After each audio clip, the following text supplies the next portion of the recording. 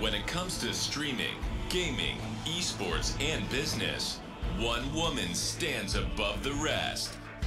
Welcome to Streamer Class, your #1 source for everything streaming. Listen to compelling guest interviews about starting and growing a successful channel and turning your passion for content into a career. Now, here's your host, a 2-time partnered Twitch streamer, owner and director of Evasion GG, and overall non-half-asser, Sigma.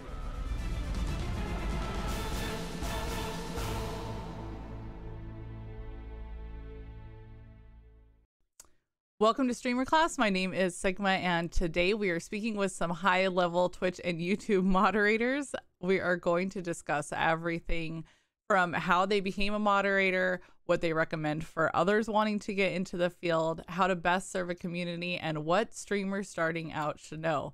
We're also going to cover some topics like tools of the trade, craziest moments, and much more. Some of these questions came from the Streamer Class Discord, and that link is down below if you are interested in joining. Today we have Vanarambi on for the long name. We all call him Van around here. He actually mods for myself, Robin, Genticles, Dottie Hack, and Sensei Scav. We have Brian Baru with us, which you guys would all know from Evasion, modding for Athos, Miss Dunk, Razzle Dis, and Trent AU.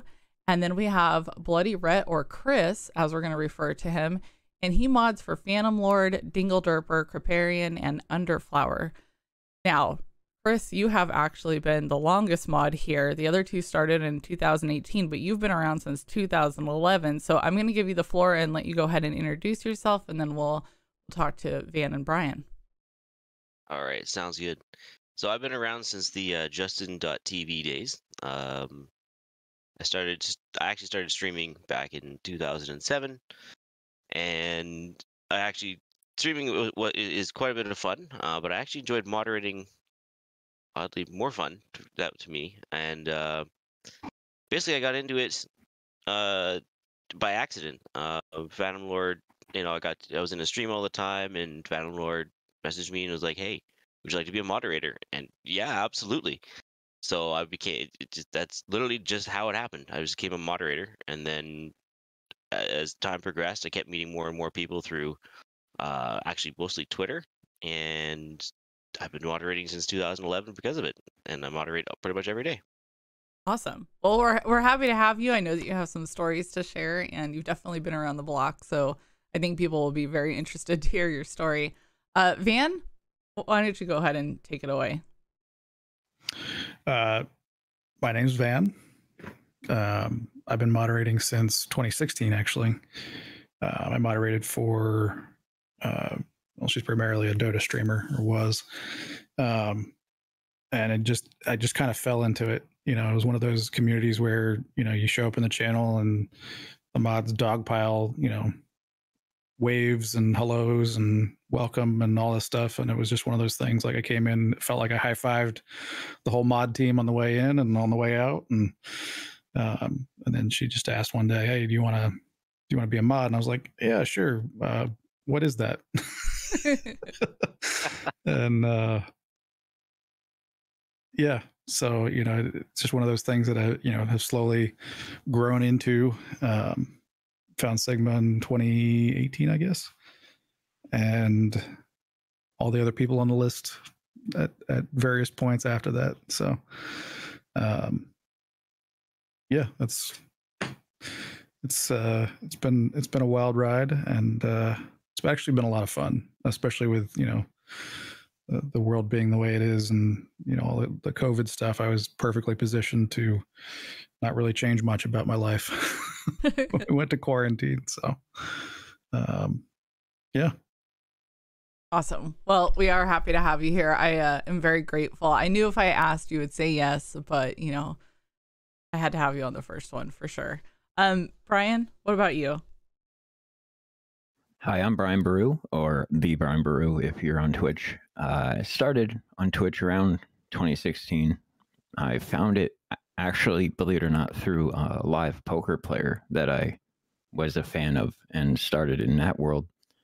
But, I was a gamer since I've been and single digits in age. So very quickly started checking out what else Twitch had to offer. And a couple of the channels for PUBG players that I frequented, they got to know me and had a few big events. They needed a guy and gave me a sword without me even knowing what the heck it was. And then once I started meeting some more serious streamers who streamed as a career and not as a means to show their competition, that's when I started to really try to figure out how can I do this and not embarrass myself or others, and been learning ever since.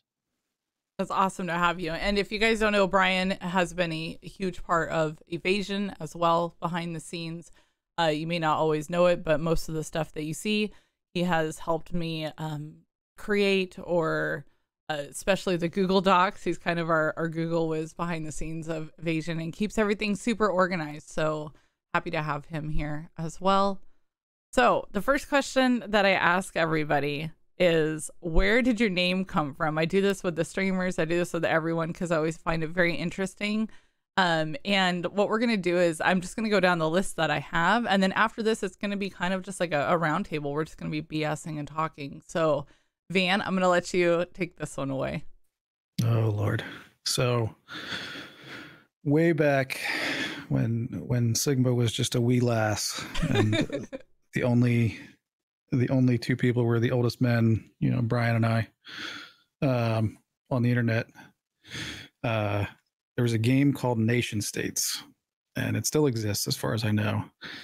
But basically you had a nation, and you logged into the website every day. You'd get an issue, and this is super government nerdy, which, hey, I'm a lawyer, all makes sense. But you logged in, you got the issue, you got to decide, how the issue turned out, and then that affected the course of your nation.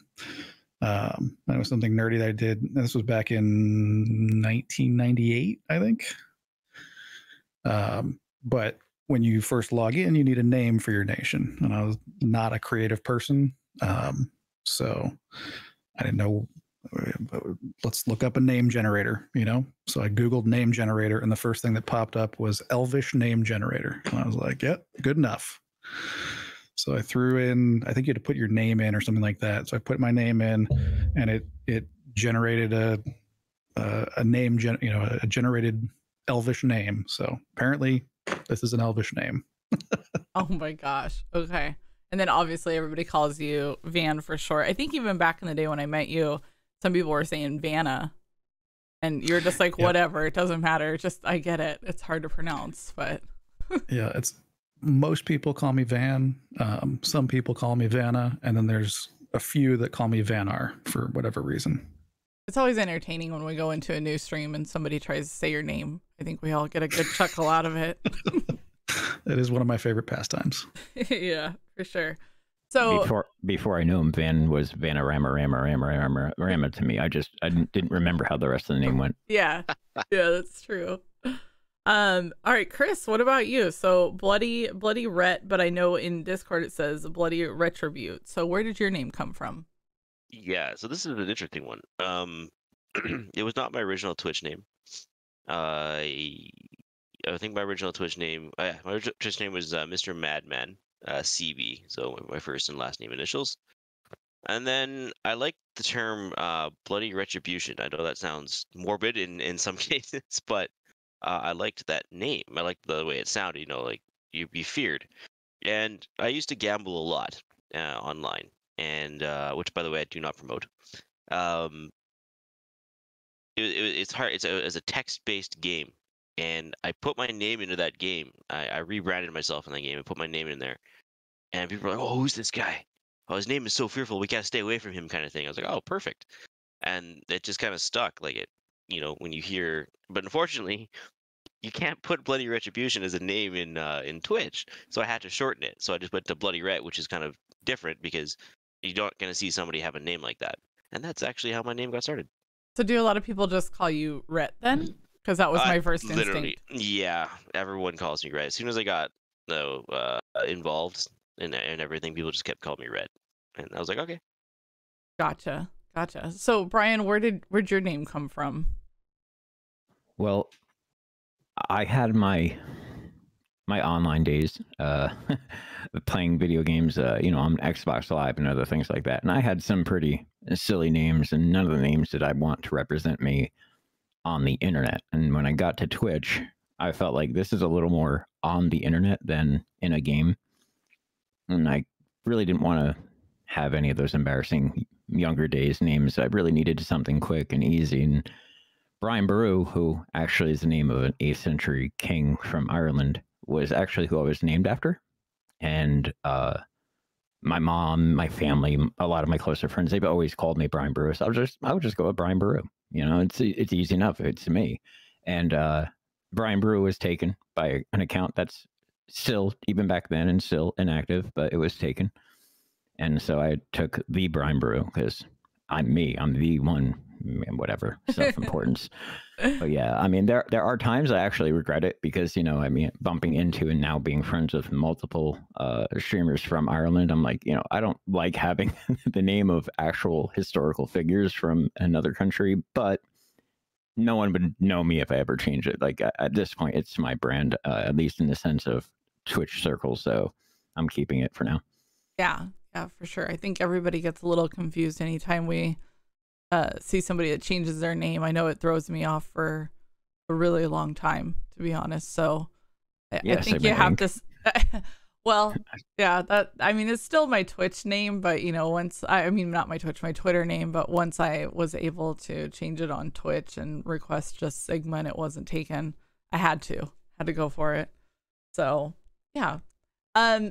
So I do have questions here that obviously you guys have seen, but I think that you guys already kind of explained how you got into modding. So I'm just going to go ahead and skip over that, and we'll move into something that this was directly asked in streamer class. And it was, what are some of the things that streamers have done for you or that they could do to make modding easier? I know it's kind of an open-ended question because you can go both ways with it, but feel free to take it away, because I feel like there's a lot of streamers out there that don't know what to do for their mods. Yeah, I'll get started on that. Okay. So what streamers have done for me, it's a good question. So streaming is as everyone knows, is not easy. It's fun, but it's not easy. It's very hard to get into. It's very hard to get involved in.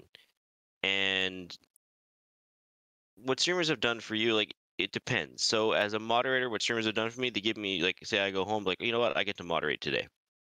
So you get that you're at work, you're like, oh, that he's going to be online or she's going to be online. Like, yeah, I get to moderate for that person today.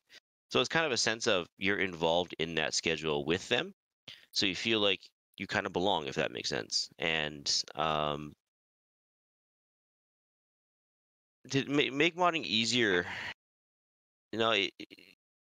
talk to your moderator. Don't just be like, okay, your moderators are here. Hey, good night. See you later. Have a Discord, have a chat after, have a chat before. Just kind of, always keep in constant contact with your. Oh, and my kids have joined me. And sorry, my kid distracted me. It's all good. And so, to making modding easier, I think that streamers themselves need to be in contact with their moderators so that they kind of feel like they're always a part of the stream. Because if you're moderating for someone and you kind of don't know what's going on, are you really a part of the stream? That's just my opinion on that. Yeah, I agree. The communication, Brian and Van know my communication skills can just be absolute shit in general. I've said something to myself in my head 60 times. I mentioned it to my husband, Hotel, who's very involved in everything that I do. And then maybe one other person. And then in my head, I think, well, I've said it a bunch. Everybody must know. And it just doesn't make sense. I have to work on my communication. So I think that's really good advice, to be honest, is communicate with your mods. Brian, Van? Yeah, that was actually the two notes that I put down. Two things that streamers have done for me to make modding easier for me were enabling me to mod, letting me know what their boundaries are, and then actually giving me the ability to coordinate and work with them. Like for me, you can never plan for every scenario, but if you give them an understanding of what you will and will not tolerate, that's important. I only just recently started battle modding. Wow, look at me, I'm an innovation guy. I only very recently started channel modding for Miss Dunk, and she was very quick to be like, hey, here is my parameters, here's what's tolerable to me, and here's what's not, and here's a couple examples of people that pushed the barrier and people that broke that barrier, and I'm not going to be okay with this, but we can be okay with this given circumstances. You know, like, it really helped, and it was more than many people have done for me, because I was like, wow, okay, that makes it plain for me. Giving me not me, but mods a voice channel to coordinate in, or chat to coordinate in, giving them access to chat bots to make commands so that they and the streamer don't have to repeat themselves really does make things easier. If you have a new game that you're playing and everyone's asking you, well, what was your build, or what are you focusing on? What background did, little things like that. You can just come up with a command like character, and now you have all the questions you keep getting every 10 minutes answered in a command. Now my job is easier. Your chat is smoother, and we can keep moving, little things like that. So enabling your mods and communicating with your mods are two things that I think are really important.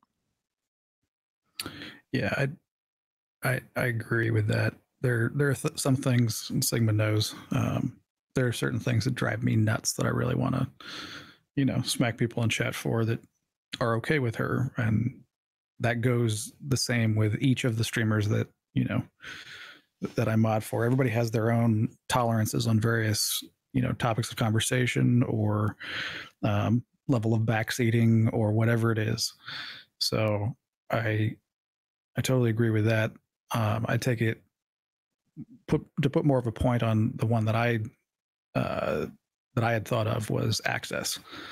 Once you find a good mod, and granted, day one mods are not going to be, quote unquote good for these purposes, but once you find a good mod or a mod team, give them the access that they need to do the job. And that's not just like, oh, well, they probably aren't going to need this. Give them the access to it anyway. Stream elements, give them access. Whatever that access level is to do the job that you want them to do. Because it's not going to be the average stream where, things are going as well as they can go.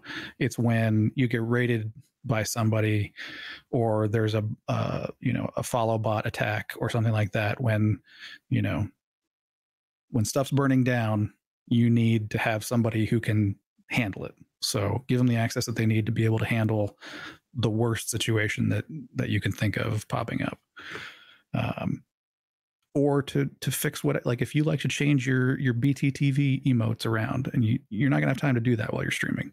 It's just not gonna happen. You're doing 47 things at once. Your brain is going in 17 different directions. You can say, hey, mod team, put this emote into the BTTV stuff. Somebody has to have access to do that. You have to have editor roles. You have to have whatever permissions are required. So make sure that they have those. It's a planning thing before you go live. Do I have the people there that are going to help me, and do they have the tools that they need to be successful? Let me ask this, because I know what my answer is, but what is your answer to this question? What is your favorite bot for chat?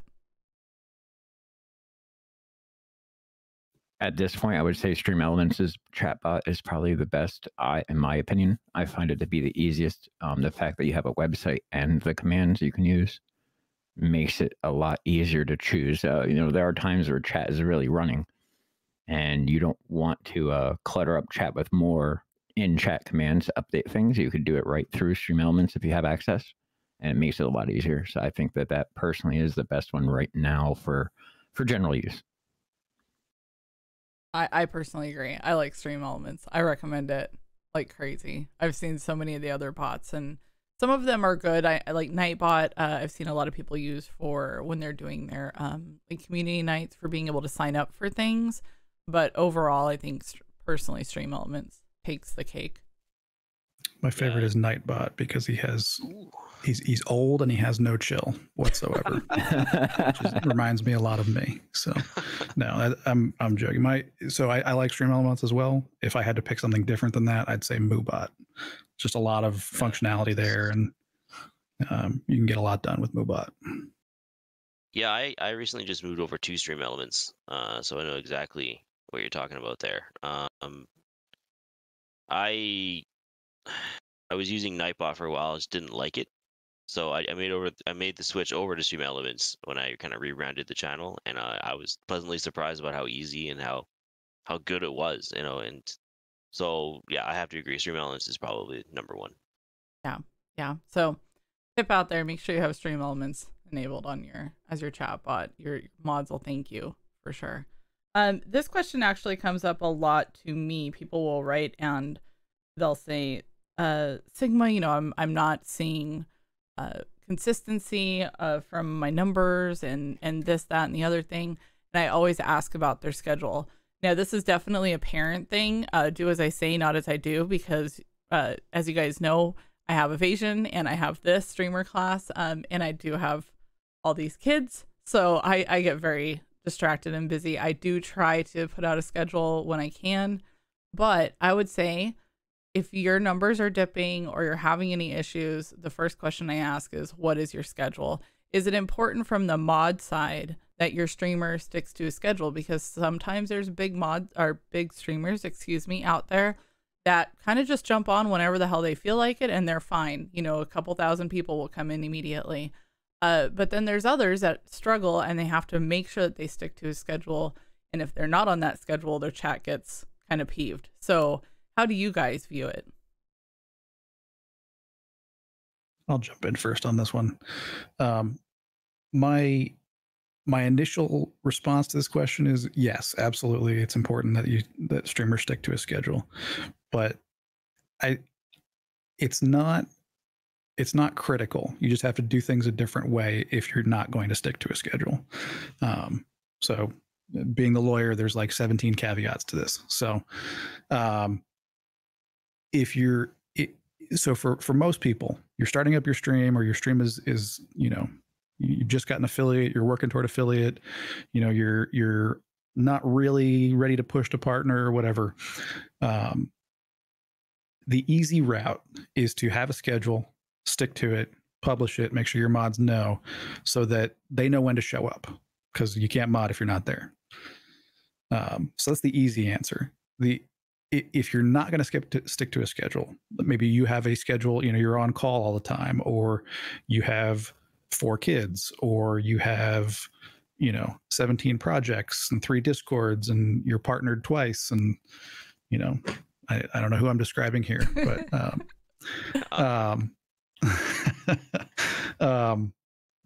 then you have to think about growing your mod team, because if you're not going to have a consistent schedule that they can know when to show up, then you have to pepper them wide enough that whenever you get on, somebody will be on. So I would say for that scenario, and that's going to be a rare scenario that you're going to be able to be successful doing that, you got to cover it one way or the other. You have to either have a large mod team or stick to a schedule, I would say. I would hope that anyone that would be coming in to check out Streamer Class podcast and other resources for being a good streamer and growing your channel has heard by now and understands and agrees that consistency helps growth and repeat visitors. But unplanned streams also have that fun thing of being seen by people who may not normally be able to see you, right? And there's a benefit to that. Maybe you'll find out a different timeline actually benefits you for better growth. But I agree with Van. If you're changing your time up and you don't have mods there, you can actually end up giving a bad impression because your chat is not moderated and all kinds of things are happening and you're not able to game now because you got a mod. And having a team that is dynamic, you know, maybe peppered around like Van put is a good term, with enough people. But it also depends on the size and the makeup of your community too. You know, either way, having a head mod or head mods that are there that are able to do enough admin level things like Bitbot or, you know, changing your title or whatever else they need depending on how you use your channel is beneficial. And obviously in the end, communication, talk to your team, let them know, hey, you know, I'm going live. You know, Sigma, you do spontaneous streams yourself, and you'll be like, hey, mods, just so you know, I'll be going live in 20 minutes. And even that's good enough with the team we have. You know, there's enough of us now that you usually have at least one mod in chat, and usually 2 or 3 will jump in due time. But, you know, if you are trying to grow your channel, you probably have that one mod that you're always leaning on. Communicate with them. Hey, get yourself into a point that you can communicate with them and let them know. You know, I have one of the people that I mod for that I've been there through the growth from like 8 people to now they're consistently 50 people and getting bigger. They have tried their best to do that, and that really helps as a mod. And for them, so less stress, they can just worry about what they need to do. True. I agree. And you know, I'll piggyback off of this because this question is down below, but how many moderators, right, if you want to answer this along with the question, is how many moderators should a channel have? Yeah, so that's kind of a schedule is kind of I call it a double-edged sword. So the reason I call it a double-edged sword is you should absolutely have a schedule, as most people in real life outside the streaming world have a real schedule. You know, work or this or that. The one thing about having a streaming schedule is it's good to have that consistency. It's good to have that key. I fully agree. It's good for you. It's also good for that mindset. But the problem is, a lot of times newer streamers or streamers that just can't log in and be like, hey, I'm here, let's have 2,000 people. The problem they run into is they are up against other streamers. Say they're playing, let's say Warzone, right? If they're having a schedule, but it always coincides with a bigger streamer. I have found, and I've actually studied this, a lot of those streamers will have lower numbers because they're not going to get watched because, oh, this person's on this time slot, this person's on this time slot, well, this person's better at this game, I'm going to watch them. However, on the counteract, having a schedule, you know, the people that are you know, in the channel and have been for a while, they'll be like, hey, I know when this person's going live, I know what's going on for this person, so hey, I can join them at this time. So it's a double-edged sword, and I've talked about this since like 2014 with like Phantom Lord and Dingle Dipper. So Phantom Lord, I have a perfect example of this. Phantom Lord had a schedule. None of us knew when the hell he was going on. I'll be brutally honest. I love the guy. None of us knew. All of us mod. He had like 40 mods. None of us knew. No clue. He had a Discord that he chat to us, but he would never tell us who was going. All of a sudden, he'd just be on my Twitter and be like, "Hey, Phantom Lord is live." I'm like, "Oh, okay. Well, there goes my day." Whereas Kriparian has an absolute set schedule every single day. I know exactly when he's going to start every day. He posts it a week in advance, and both of them are highly, highly successful. And they both did it 2 entirely different ways. So it's about finding what's best for you. And in terms of having amount of mods, I think that's entirely based on how big your channel is. Like if you're averaging 20 viewers, you don't need 20 mods, right? You really don't. Mm-hmm. But if you have 2,000 viewers, you need mods, but you need mods in different time zones, if that makes sense.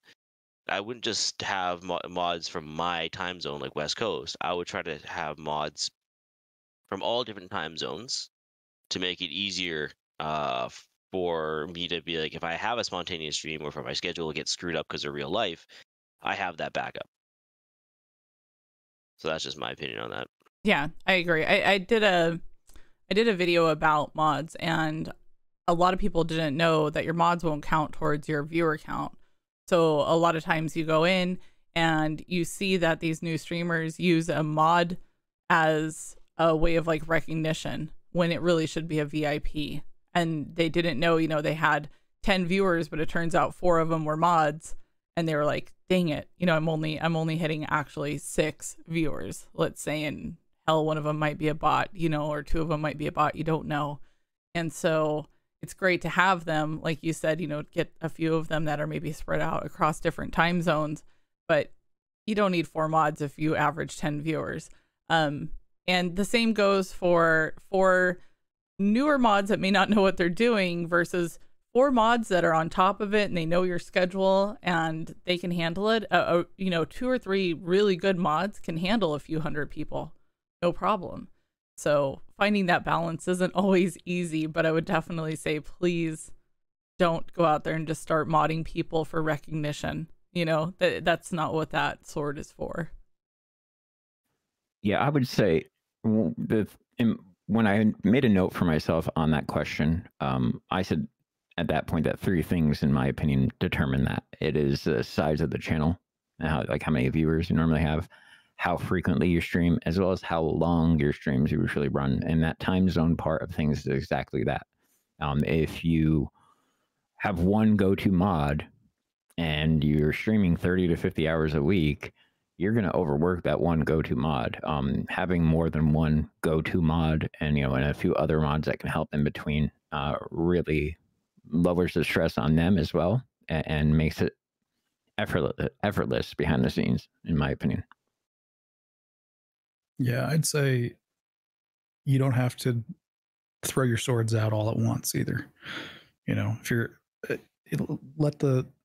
I agree with Rhett. The size of your mod team should reflect the size of your stream. It's going to be bigger if you don't have a set schedule. It's going to be smaller if you do, but you don't have to throw everyone a sword right away either.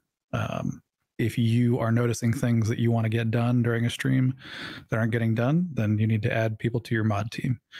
If you see a bunch of mods sitting around doing nothing, well, you probably have too many mods. Maybe some of them should be VIPs. Yeah, and it's harder to take that sword away. I saw somebody just post about this on Twitter recently, and he said, I have a lot of people that haven't shown up, and they're all modded, and I want to take their sword away and maybe just make them a VIP or something. But he was finding it hard to do that just as a friendship basis. He's like, I don't want to take the sword away. So it is harder to take it away than it is to give it. And I don't think new streamers appreciate or caution themselves against that too often, because they think, Van's my friend, no problem. Here, Van, have a sword. Yeah, if something happens, just, do this thing. And there's not really any guidance around it or schedule or whatever it is that the two parties need. So then you get stuck in that situation a year or two later where you're going, I'm going to go ahead and take your sword away. And some people might take that really personal. So then you go open up a whole nother can of worms. So it can To be add on to ugly. that, I would have to say I've made the mistake. I used to stream a lot, and I had a good group of friends. This is before I had kids. I'm gonna make that a very clear point. This is before I had kids, and I made them all mods because, hey, your IRL friends are mods. I think that is one of the biggest mistakes possible, because I'm no longer friends with any single people of those. And so I forgot that I had modded a few of them, and it just hurt my channel when they came in and just dropped things I won't say. And it's like, wow. So IRL friends is a very touchy subject, I find, in terms of, do I moderate someone IRL? True. 100%. Yeah, I did see a few instances where you go into a channel, like you said, and it's an IRL friend and they're modded, and they kind of just talk to their friend like they would if they were just chilling at the bar or, playing games at a house or something. And then a mod thing needs to be done and it's not getting done. And that's a perfect example. That person should be a VIP, not a mod, Yeah. Or worse, they come in and they're the problem. Because they come in and they're comfortable, oh, this is my buddy, I can talk to him like we're at the bar. And I'm sitting there, quietly lurking in someone's chat, horrified by the things that are coming out of not just the streamer's mouth, but also this guy who's supposed to be a mod. It's the inmates running the asylum kind of situation. Yeah. There's been a few times I've left channels because the mods were not great, honestly. And then there's other times where you actually stay. I think streamers need to know this. Like, there are people that will stay just because your mods are that awesome. They want to have that conversation. Your mods are welcoming and very inclusive with everybody, and they answer any questions somebody has. Like in Tarkov, like Brian brought up earlier, if you have a certain build that you use all the time or a goal that you're working towards, the mod will help convey that because you're busy. And people really enjoy the conversations with mods. Or every Sunday I run community night, and I've offered up a few times, like, hey guys, why don't I just make like an automated system, and then you don't have to deal with people, because what we do is we have them go into the stream waiting room and they hang out with the mods, and the mods kind of organize, oh, okay, this person needs to go to this map and so does this person, so I'll team them up. But I've actually had pushback from people saying, oh no, I love jumping in there, we all just sit around and BS while you're doing, you know, a raid with somebody else. And I'm like, oh, okay. So people show up and they love BSing with Van or Brian or Chi or whoever happens to be in there that night. So, you know, that's another thing. Like, make sure that your mods are actually interactive as well. It's very important. Okay, well, I will move on to the next scenario unless you guys have anything else to add to that. No? No. Nope. Okay. Nope, far away. What I will say that one of the things Dude talked about how you leave. If I'm checking out a new streamer, whether it be due to suggestion or I like the tweet they said or something, if I come in and that streamer is giving me a bad vibe, you know, they have a bad attitude, I can try to give them the benefit of the doubt, right? Like, you know, hey, maybe they just died a death that I missed because I just got here. Give them a second, give them a moment. Let's give them some time to see what's going on. But if they're being salty, for lack of a better word, and all of their mods are chiming in, keeping that salt going too, then I know that that's probably just the vibe of this channel, and I'm going to carry on. So, you know, I totally get, and I have been one of those mods where, like, you know, my streamer died to a cheater in an online game, and they're raging, and I'm like, man, you know, profanity, that person has this discrepancy in life, whatever.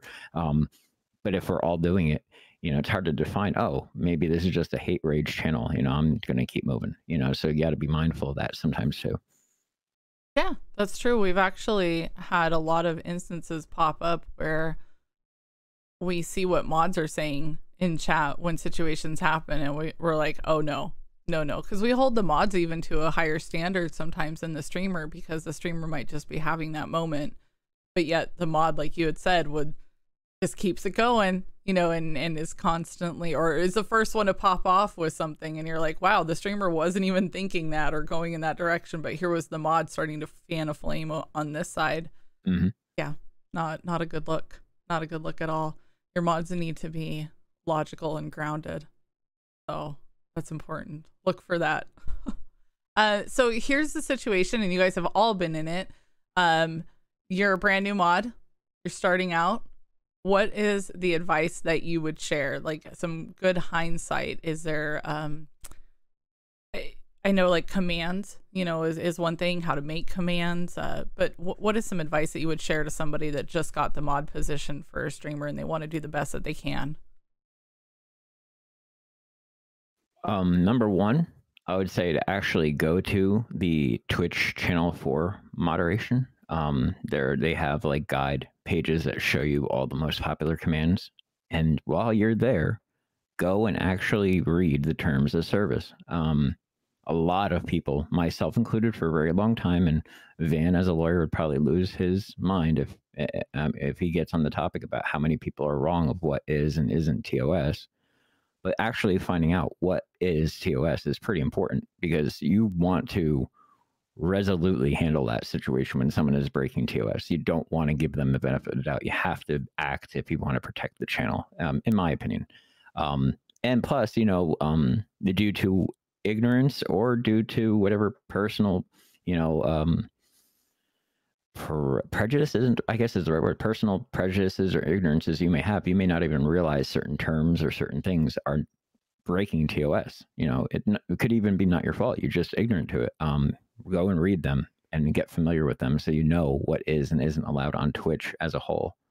And that's probably the most important step, learning the commands and learning what actually is TOS. Beyond that, you know, don't let your emotions control your actions. You will find a troll that will try to grief the channel, and they will say some things that you can't help but be appalled by. You're typing, right? You're not on camera. You're not the streamer. You're not on camera. You're not on mic.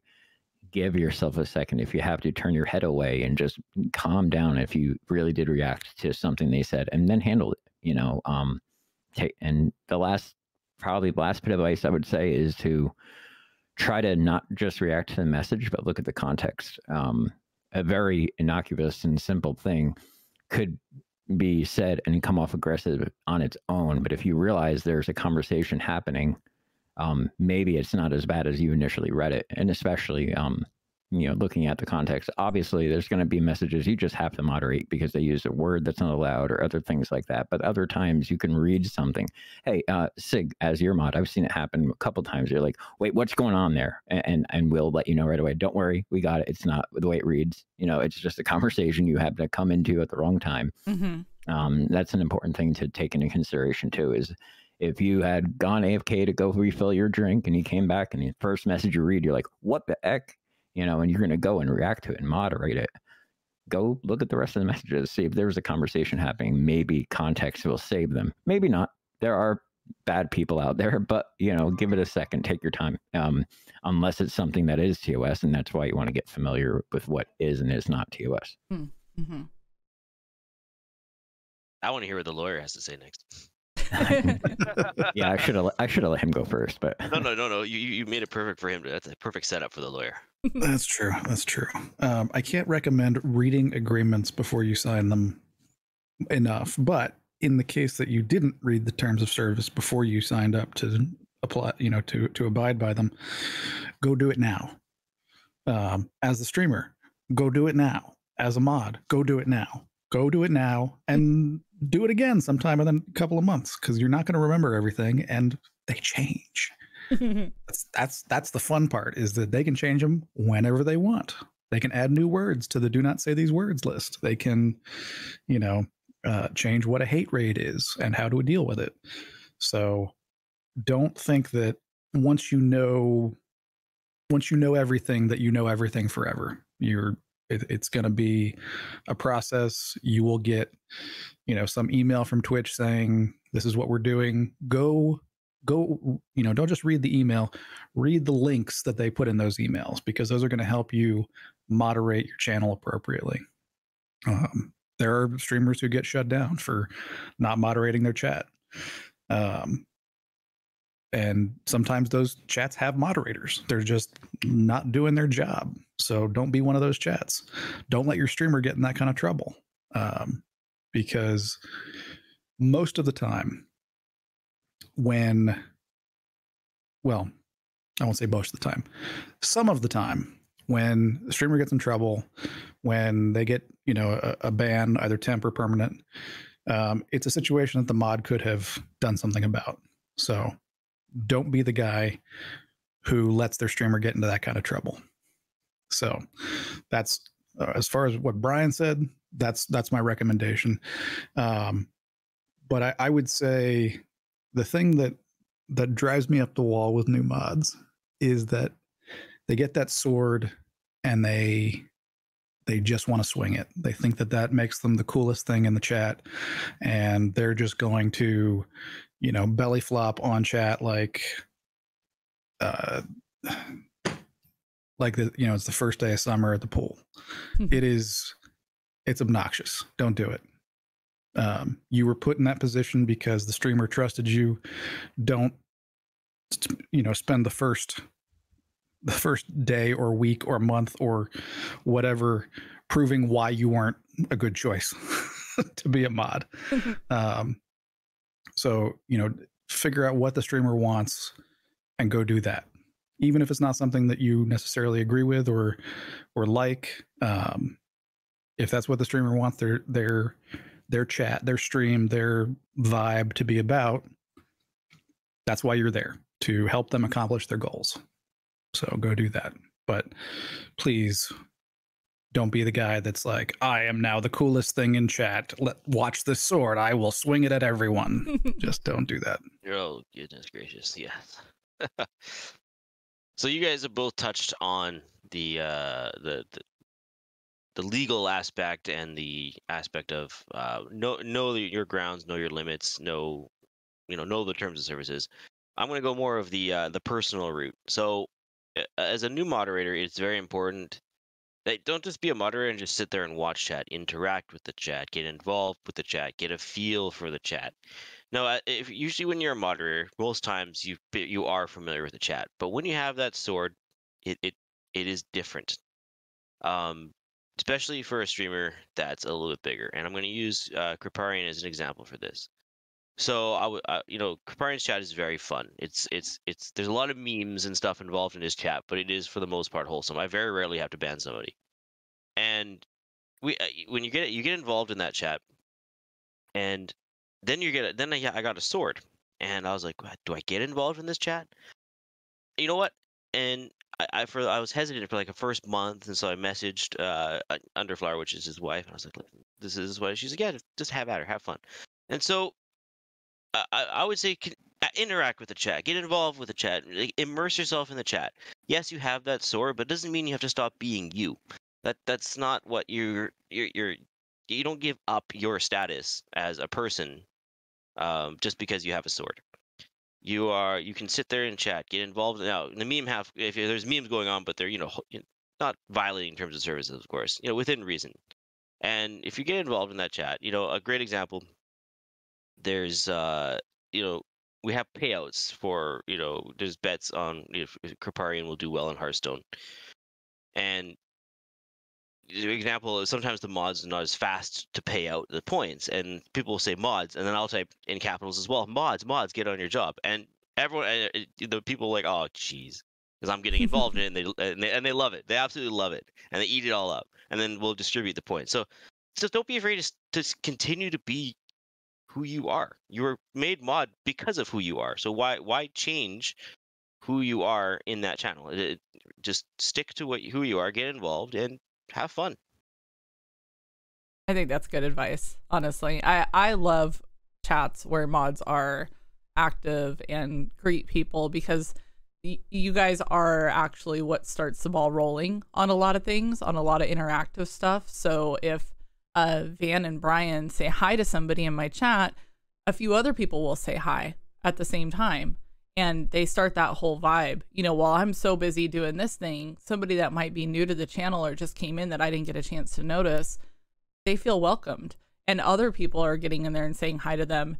And everybody, like the well, now I'm gonna date myself here, but Cheers, the show Cheers, everybody knows your name. You walk in and everybody says hi. It feels good. So yeah, I agree on that. I have lots of different personalities for mods, but they all are very complementary to each other, I would say. And they all have the same vibe for the most part. Van, like he pointed out earlier, loves to bonk somebody on the head for saying something, whereas Brian might let it pass a little bit. But genuinely, everybody in the channel typically knows that, and it all vibes really well. So, and the TOS stuff, maybe I should read that, I guess. Yep. Oh my god. I was waiting for Van to roll his eyes. No, I've read it. I swear I have. And yes, that's good advice. You guys make sure you get out there and freaking read the thing, please. Please, because it will come up probably more often than you think it will, and you should at least know the basis of it, for crying out loud. There are times where saying hello can actually be like free intel as a mod. If you have a new person who just jumped in and said something in chat, and you say hi and welcome them, their reaction to that hello can sometimes give you a clue as to what's coming. If you think by the name that they're going to be a problem and you welcome them and they give you attitude as a return to your welcome, real quick right away, okay, they're on my radar. I'm just going to keep an eye on them. And you know what? Maybe it's a misinterpretation. They end up a part of the community and it's awesome. But other times you already had a clue because you saw the reaction, you saw what happened, and it's not surprising that they're asking for Bob's 18 minutes later. They gave you the clue earlier. So it is I definitely agree with Rhett there to be interactive and help make your job easier in some ways. True, very true. Well, this is gonna go into a spot where I talk about pet peeves, which I know we all have, so we're gonna have to be pretty honest about this stuff.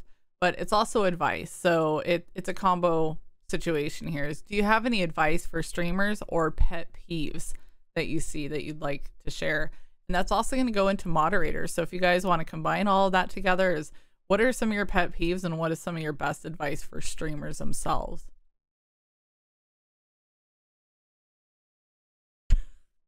All right, I'll go first. Okay. I am a snob as a career. I'm a professional. I'm a professional critic, and I am my biggest critic. So I'll let you know that I am not free of my own criticism. But one of my biggest pet peeves is audio. And if you are one of those streamers that are going to scream in your channel, please use a compression filter incorrectly and set your mic volume so it doesn't give us bad audio all the time. And also, your neighbors had asked me to tell you, streamer, you don't have to scream as a reaction to everything. It's okay. You know, I know it makes you feel energetic, but there are times where you can be calm. But a good compressor can make you audible at all times, and you don't have to scream. So I'm an audio snob. That is like my biggest thing. If there's bad audio, I'm leaving. And I love being in a channel and I hate being in a channel, enjoying myself, but now there's a scream and the audio just completely redlines. And I'm like, oh man, you're not compressing. You're not setting up your filters right. And so that's my pet peeve personally, is that one thing. That's good. That's good. I agree.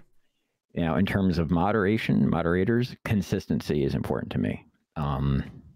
If people are going to be timed out or banned for things that other people in chat have done, or other mods in chat have done, we mentioned earlier the mod being the problem child, it not only makes it harder to moderate as one of the other mods, but it also makes it hard for your community to be a part of your chat, because now they're going to be a little more on edge. Or what is and isn't allowed here. You know, this person said this thing and they got timed out, but this other person said that thing and they're a mod and it was okay. And this other person said worse things and nobody reacted. So, you know, a little consistency in how you mod and what you do mod. You know, we talked about setting up your boundaries and what you tolerate as a streamer, letting your mod team know that touches directly on that. And I think it always helps to have a little bit of consistency and agreement among all mods and the streamer on what is and isn't allowed.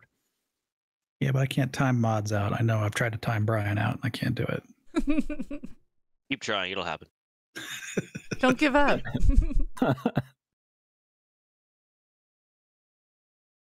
So this is for new streamers, right?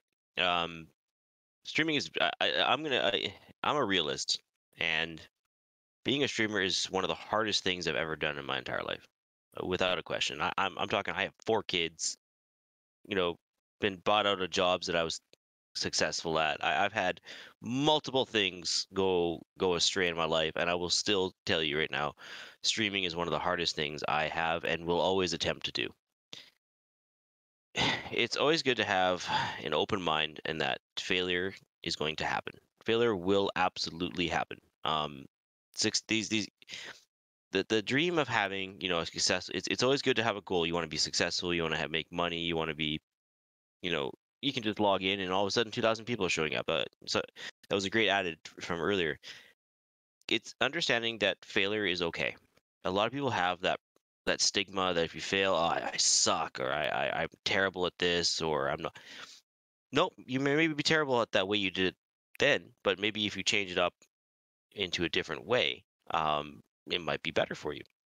So as a new streamer, and you gotta find your niche. You gotta find what's best, you know, what works for you, and don't be afraid to fail. Really, please don't be. I tell that to literally people outside of the streaming world. Don't be afraid to fail. Failure does not mean it's the end. Does not mean it's the end. Okay. So if you keep an open mind as a new streamer and a new mod, that if you fail, you know, get yourself back up, find a different way of doing it. You know, and I'm a big. I've had a lot of things go wrong in my life, and a lot of things go right, and a lot of things. Actually, I would say about 90% of the things that went right was because something failed, and I learned from it, and I went and found a new and better way of doing something. Streaming was a perfect example of that. Started on Twitch with high hopes, didn't work out. Ended up going to a different site, made a ton of money, came back, and I had a following. So there's more than one way to get it done, and do not be I cannot stress this enough. Do not be afraid to fail. Yeah, that honestly, it's really true. It's really true.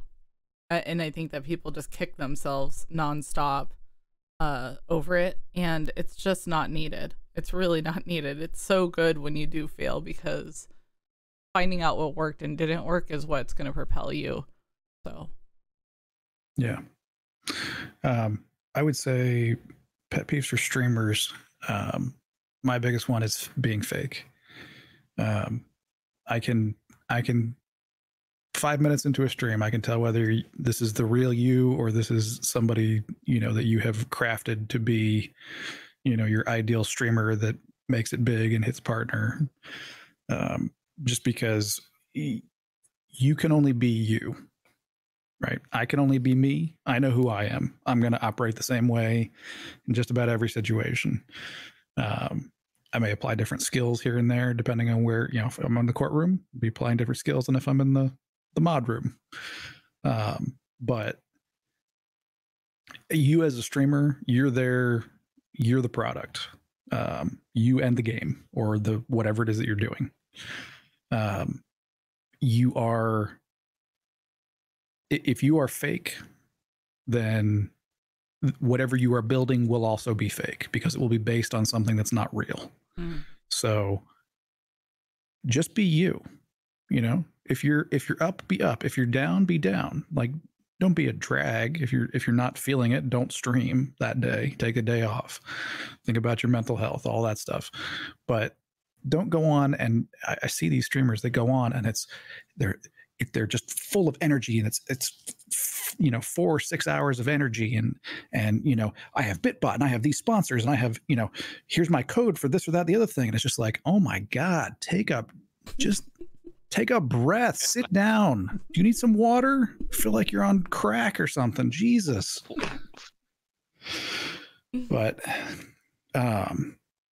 if that's the way that you are, if that's the way that you do business, if that's, if you're a bubbly, upbeat, energetic personality, then be that person. But if you're not that person, please don't try to be that person, because it will come across as fake, and anybody who joins you will be joining something that is fake, and it's not sustainable. So do yourself a favor, relax.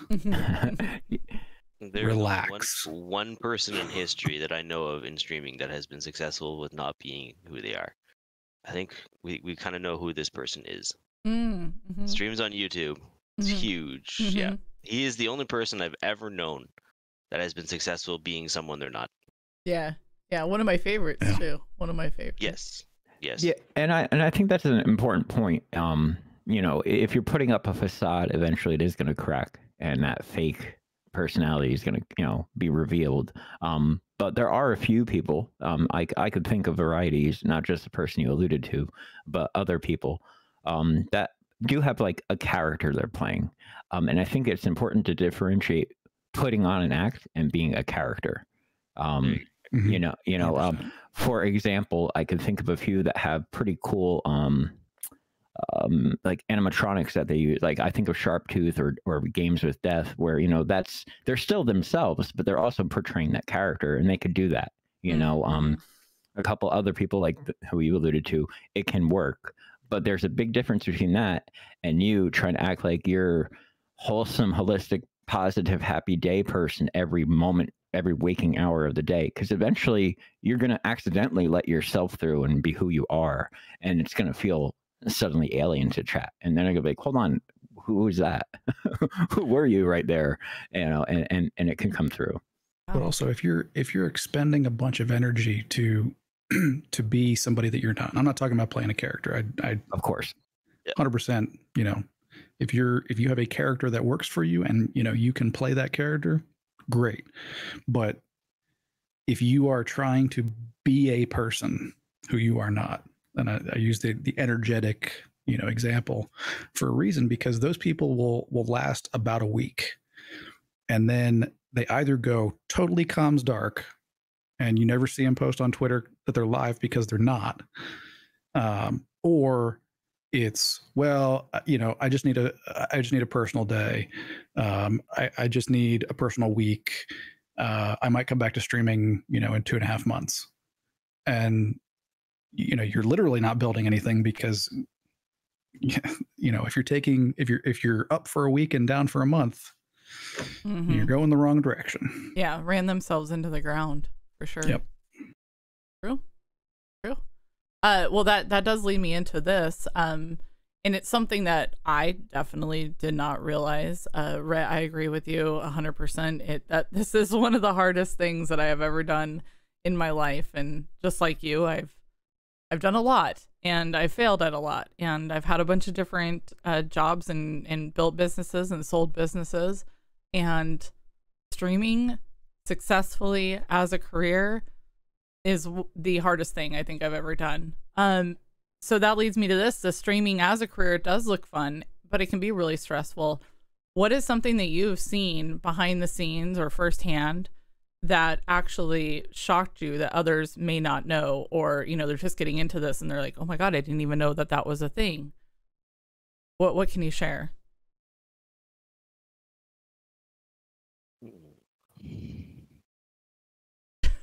Are you guys just looking over your full long list of things that you have to share, or?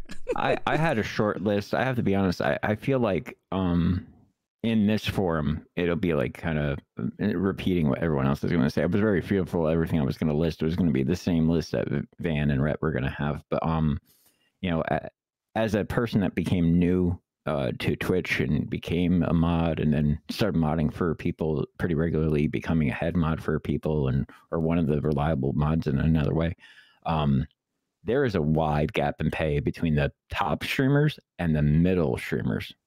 And then, of course, you have all the small streamers that aren't really getting paid.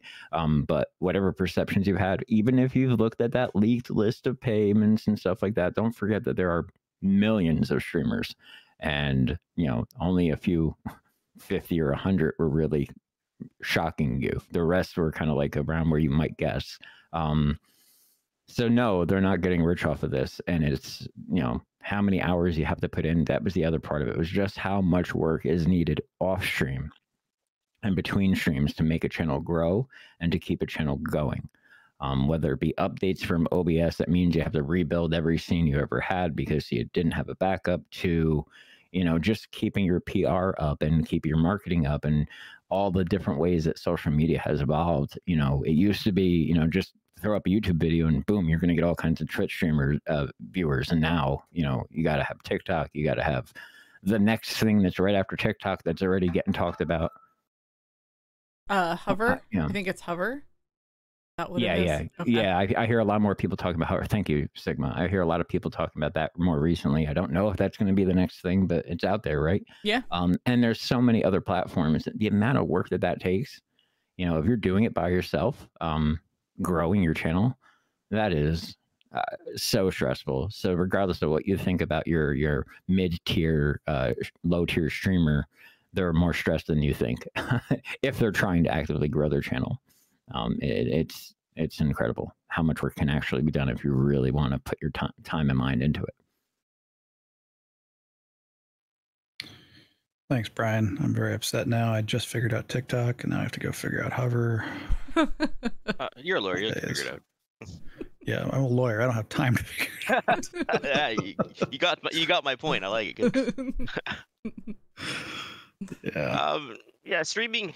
Yeah, streaming. I mean, people underestimate the amount of work, but in truth, I find it's the same as real life. I mean, people underestimate the amount of work that it comes into. So, I for example, I'm a manager of a retail store, and to get where I am now, it took a lot of time and effort. So, the one thing I stress to people for streaming that they don't understand is do not forget to take care of your personal life.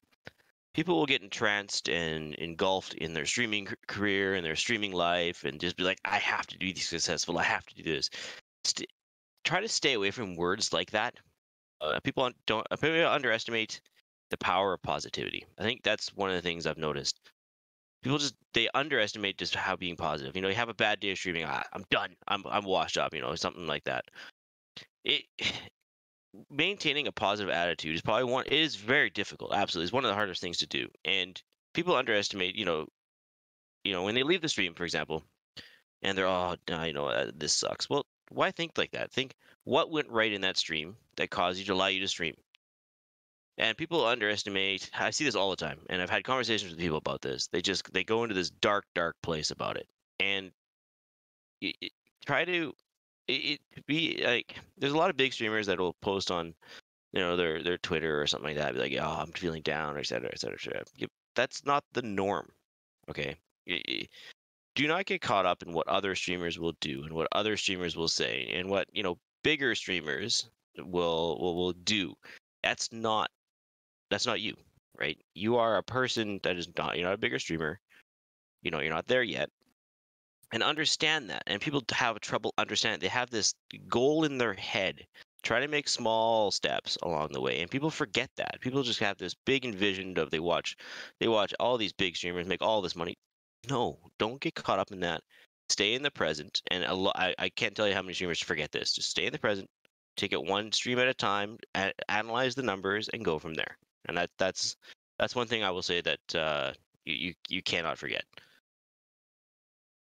Good advice.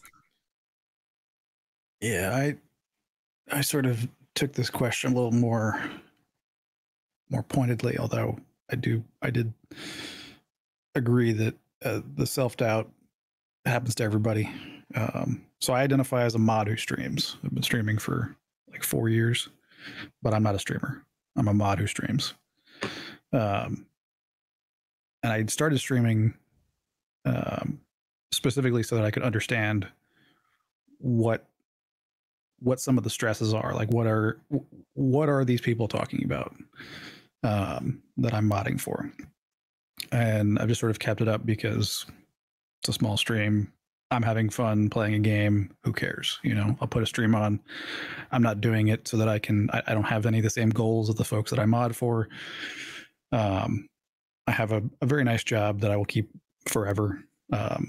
Not this particular job, but the career that I've chosen will pay my bills. I'm not worried about that. So I have very different goals than other people, but I wanted to understand what are when I'm dealing with a streamer, I need to understand more about what they're talking about, because they're coming to me with these issues or these feelings or whatever, and I don't see what the big deal is. So I started streaming, and I gotta say that the self-doubt happens to everybody. You will go through a period of self-doubt. Maybe you have a bad stream, maybe your numbers aren't up, whatever. And that doubt will creep in. But what I would say specifically that might help some folks that are just starting out and have some of these specific goals is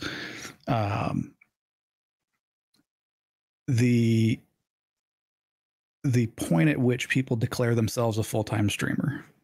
They quit their job and they are suddenly streaming full-time. And I don't think that people truly understand what a huge decision that is. Even if you have a crap job that you hate, it's an income that you are not grinding for every day. Like, so I play Tarkov, Escape from Tarkov. You grind through your levels to get to the traders that you want, right? Full-time streamers grind the exact same way. Okay. You have to, you're creating content on Twitch to turn it into a video for YouTube, to clip it down so that it fits on TikTok or whatever the heck Hover is. And these are things that take up time, and they take time away from your families. They take time away from the other things that you want to do with your life. So declaring yourself a full-time streamer, I've seen so many streamers who are like, yep, ta-da, we made it to 50 subs or whatever.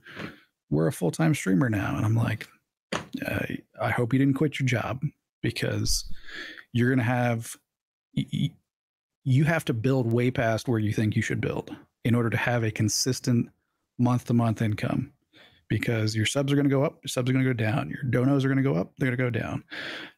Bits is going to vary month to month. You are, as a streamer, you have that income is going to be variable every month. And we just got through a period in Tarkov where we had a drops day, and drops brings out everybody. And everybody who streams during that drops period has a bump in their paycheck. And after that bump, you see, you know, half a dozen people go, ta-da, we're a full-time streamer now. And I'm just like, oh God, here we go again. And they're, you know, they sneak back into, you know, whatever career field they were in before afterwards, because it's just, it's you know, it's not sustainable. So don't jump into this field too, you know, with both feet. You know, make sure that you are, your numbers are sustained for a given period and you have a consistent income. Even the low end of your income is something that you can live on before you take that dive. And just, you know, slow down. You don't have to rush into these kind of decisions. These are big, big decisions. And it's the dream that everybody thinks they want, and they get there and they realize that your dream might be a nightmare. So slow it down, be deliberate about the decisions that you make, especially things that are going to affect your income. Because the worst thing you can do is make a decision like that and then realize that health insurance is expensive. Realize that, you know, you have to buy a car at some point. Realize that you're not getting anything put into your retirement aside from what you are putting in. Stuff like that.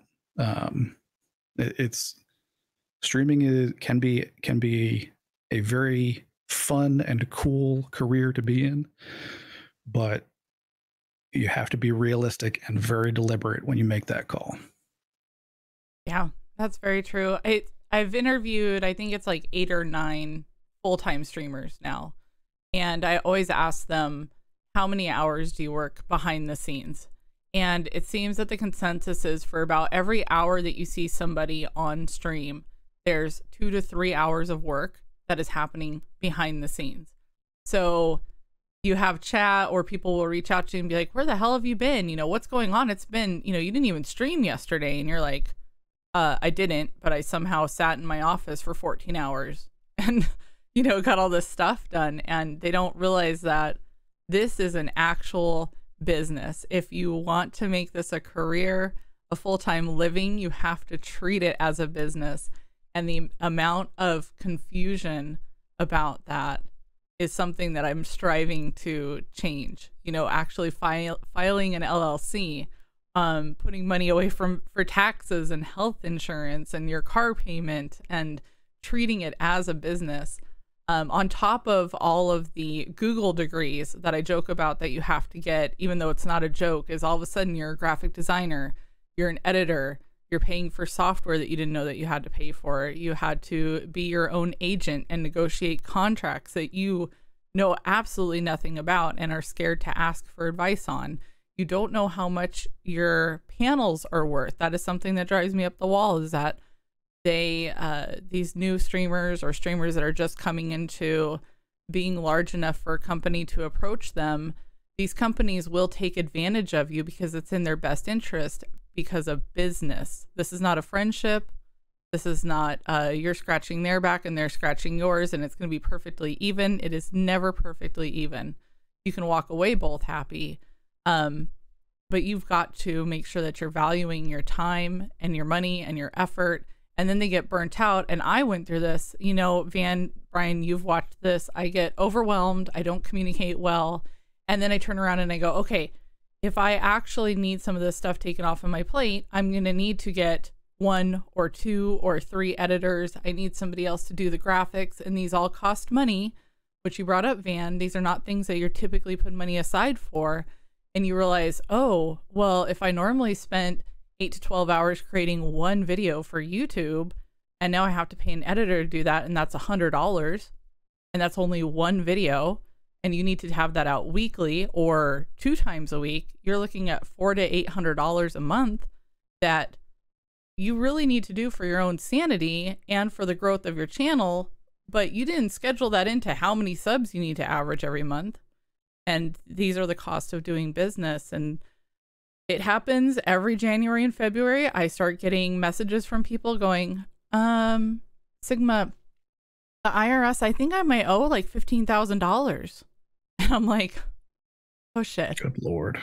You know, and, Wow. and it's great. You were really successful, but you didn't plan for that because you're not used to running a business. And That's something that, like I said, that with this channel that I'm trying to strive for here is giving these people a head start on what's down the road. Van, you know that I go by the saying, proper preparation prevents piss poor performance. So hopefully we can properly prepare some of these people for these hurdles that they'll hit. But yeah, it is. It's an actual business. And for every hour that you see somebody on that's successful, they're probably working 2 to 3 hours behind the scenes that you will never see. So I recall early on when I diluted myself into thinking I could possibly stream and people would care for like the 6 months I streamed before I went back to just being a mod. I was doing a lot of research, and one of the people that I, read up on, his advice was, beginning of your day, make sure you're showered and changed for your stream. And I thought, I'm at home. It's my day off. I don't have to go to my career. Why do I have to do all of that for a stream? And he said, you prepare for the job you want, not the job you have, right? That type of thing, like fake it till you make it type of mindset. And it really kind of brightened up my, made me more aware of just how much of a business this could be. And actually psychologically, how something as simple as that could really help you to remind yourself, yes, you're having fun. You and your friends are doing your multiplayer games, your co-op games, you're doing whatever silly games or chat, whatever. But in the end, if you want to do this right, you do have to look at it like a business. And sub decay is, probably the hardest realization you have if you're just about to quit your day job to do this full time, because you can, like everyone else has already said, get a little distracted to the growth and not realize, in a month of all those gift subs are going away. If you can better track how many people chose to sub compared to gift subs, it might help benefit you. But all those gift subs are going away after the month. So just because you hit whatever your goal is, whether it be 150, 500, 1,000, 2,000, if 50 to 80% of those gift subs made up that goal, next month they're probably going to go away. Mm-hmm. And, unless you are lucky enough and do present a product enough that makes people want to continue that sub. But, you have to, I can't echo, more importantly, everything everyone else has said. And check and see how long those gift subs last. There are plenty of people I ended up subbing to for half a year or a year due to a gift sub, but there are a lot more that I let just die when the gift sub ended, mostly because I got to take care of me too. It's not because I didn't like them. I just culled a bunch of subs from my little plate right now because I'm trying to take care of myself financially. And it's not, I feel bad. I want to support all these people. I enjoy the content they're making and everything else, but I got to take care of me. And, you can't take it personally if people unsub. Sometimes it's not your fault. It's their fault or reality's fault. Mm-hmm. Yeah, that's true. That's true. We are going to move on to something that's kind of funny that I'm excited to hear. Is what are some of the craziest moments that you have experienced being a mod for a channel? Some of the silliest shit that you've seen out there on Twitch or YouTube that you've been a mod for, and you've just been like, damn, this is going in the record book. Oh, this is fun. How do I draw on just 1 in 10 years? Oh my god. Yeah, you're gonna outdo all of us, right? You've got the most experience. I'll go last. I'll have to think about this for a sec. I'll go last on this one. Okay. I think the first time. Oh, go ahead, man. I'd rather hear what you have to say, honestly. I was gonna say I probably have other ones as I sit and think about them, but the one that it comes up every now and then where you get follow botted or something like that. A bunch of bots show up in chat and start saying the same thing. And it's pretty obvious when it happens because the chat just fills up with the same message, 4,000 times. And that's kind of we talk about mods being handed the sword. And that's sort of my favorite moment as a mod, because the chat suddenly just goes completely ballistic. And all you have is a target rich environment for that sword. And it's my favorite every time it happens, not because it's a good thing to happen to the channel, but because it's, you get to turn that, put it in follower only mode or, emote only mode or whatever, and just start bonking. And, see how many you can get before the other mods or the streamer or whoever it is that's coming down to, to start swinging. And you can get more bans that 1 5-minute period than the rest of the year combined. And it's just, it sounds like I have this nostalgia for it, and it's really annoying when it happens, but it is also kind of fun because, it's like, you're just sitting there minding your own business, and all of a sudden, stuff kicked off, and, you're out there at the OK Corral just blasting away at anything that moves. It's great. This is what we trained for. Yeah, exactly. It's like, yeah, it finally happened. So that should start us off on the right path. I'm sure I can hand it off to somebody else. I'm definitely going off the right path with my story. Don't worry about that.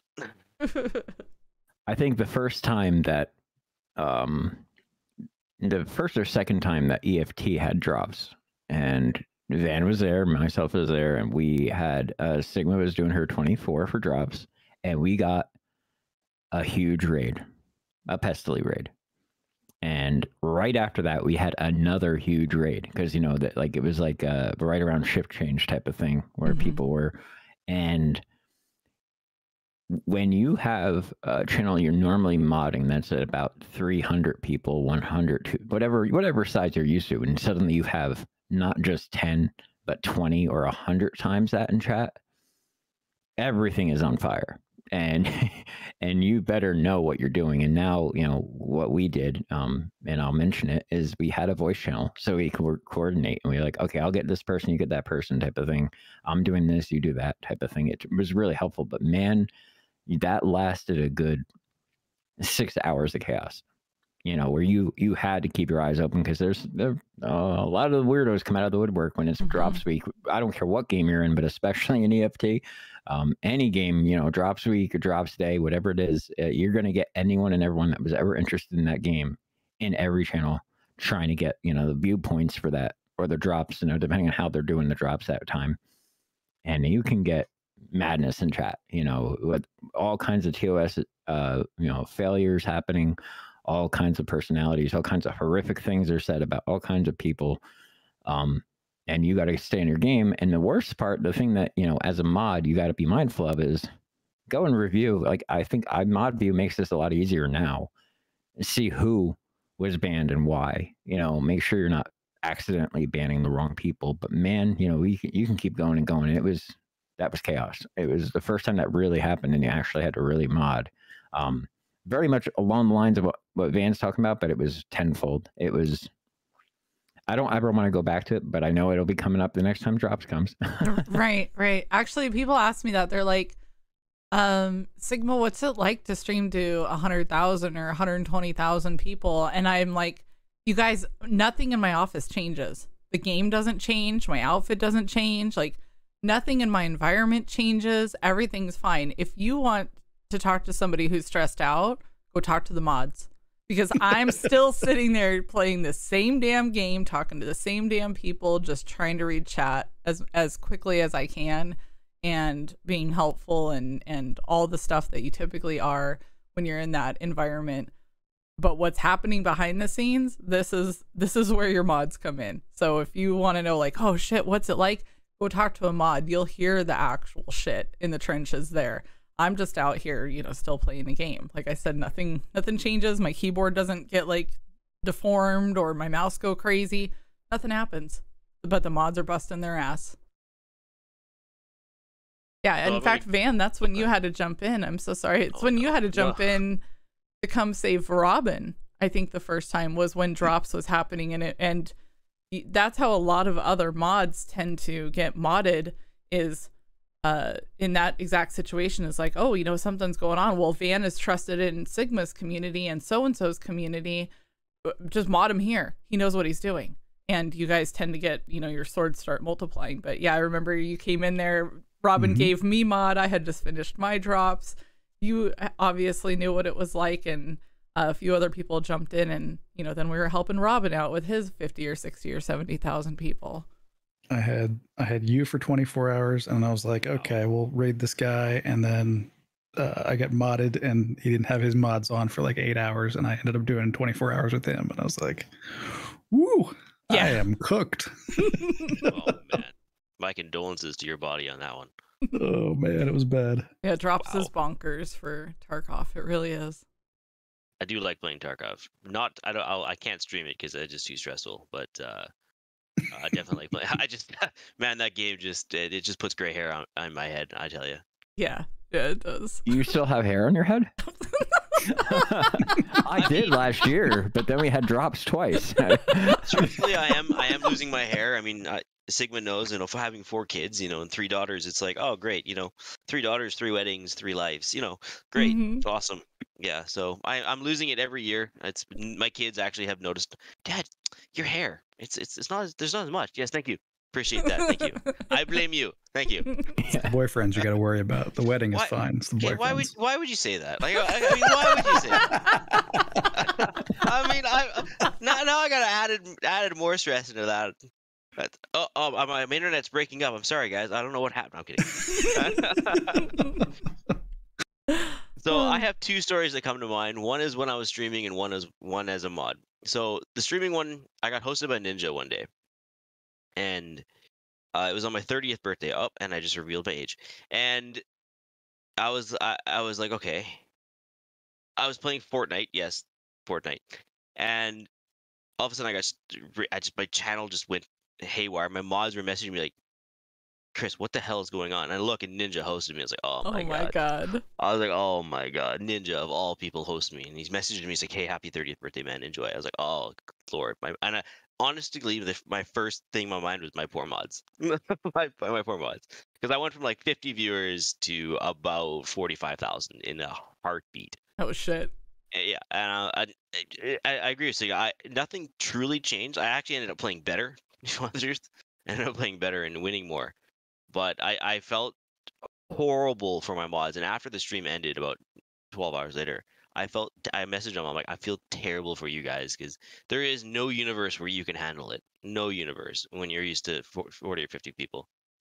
And as a moderator, my favorite time. So Phantom Lord tried to break the subathon record, way back, probably in 2000, and it was about 8 years ago. So yeah. But yeah, about 8 years ago, he tried to break the subathon record for most subs in a stream. And he messaged his mods. He's like, "Yeah, I'm going until it ends." I'm like, "What do you mean?" And he's like, "Well, if it's 72 hours, it's 72 hours." I'm like, "Oh dear God." Oh god. I'm like, "Excuse me?" Our mods are all messaging each other, going, "Are we doing this? Are we doing this?" I actually physically ended up taking time off work. I kid you not. But it's also it was crazy because one person got so mad at him that they actually hacked the Discord, and then they also managed to disable every single mod on his channel. Okay, every single mod got disabled. It was gone. Every mod was gone.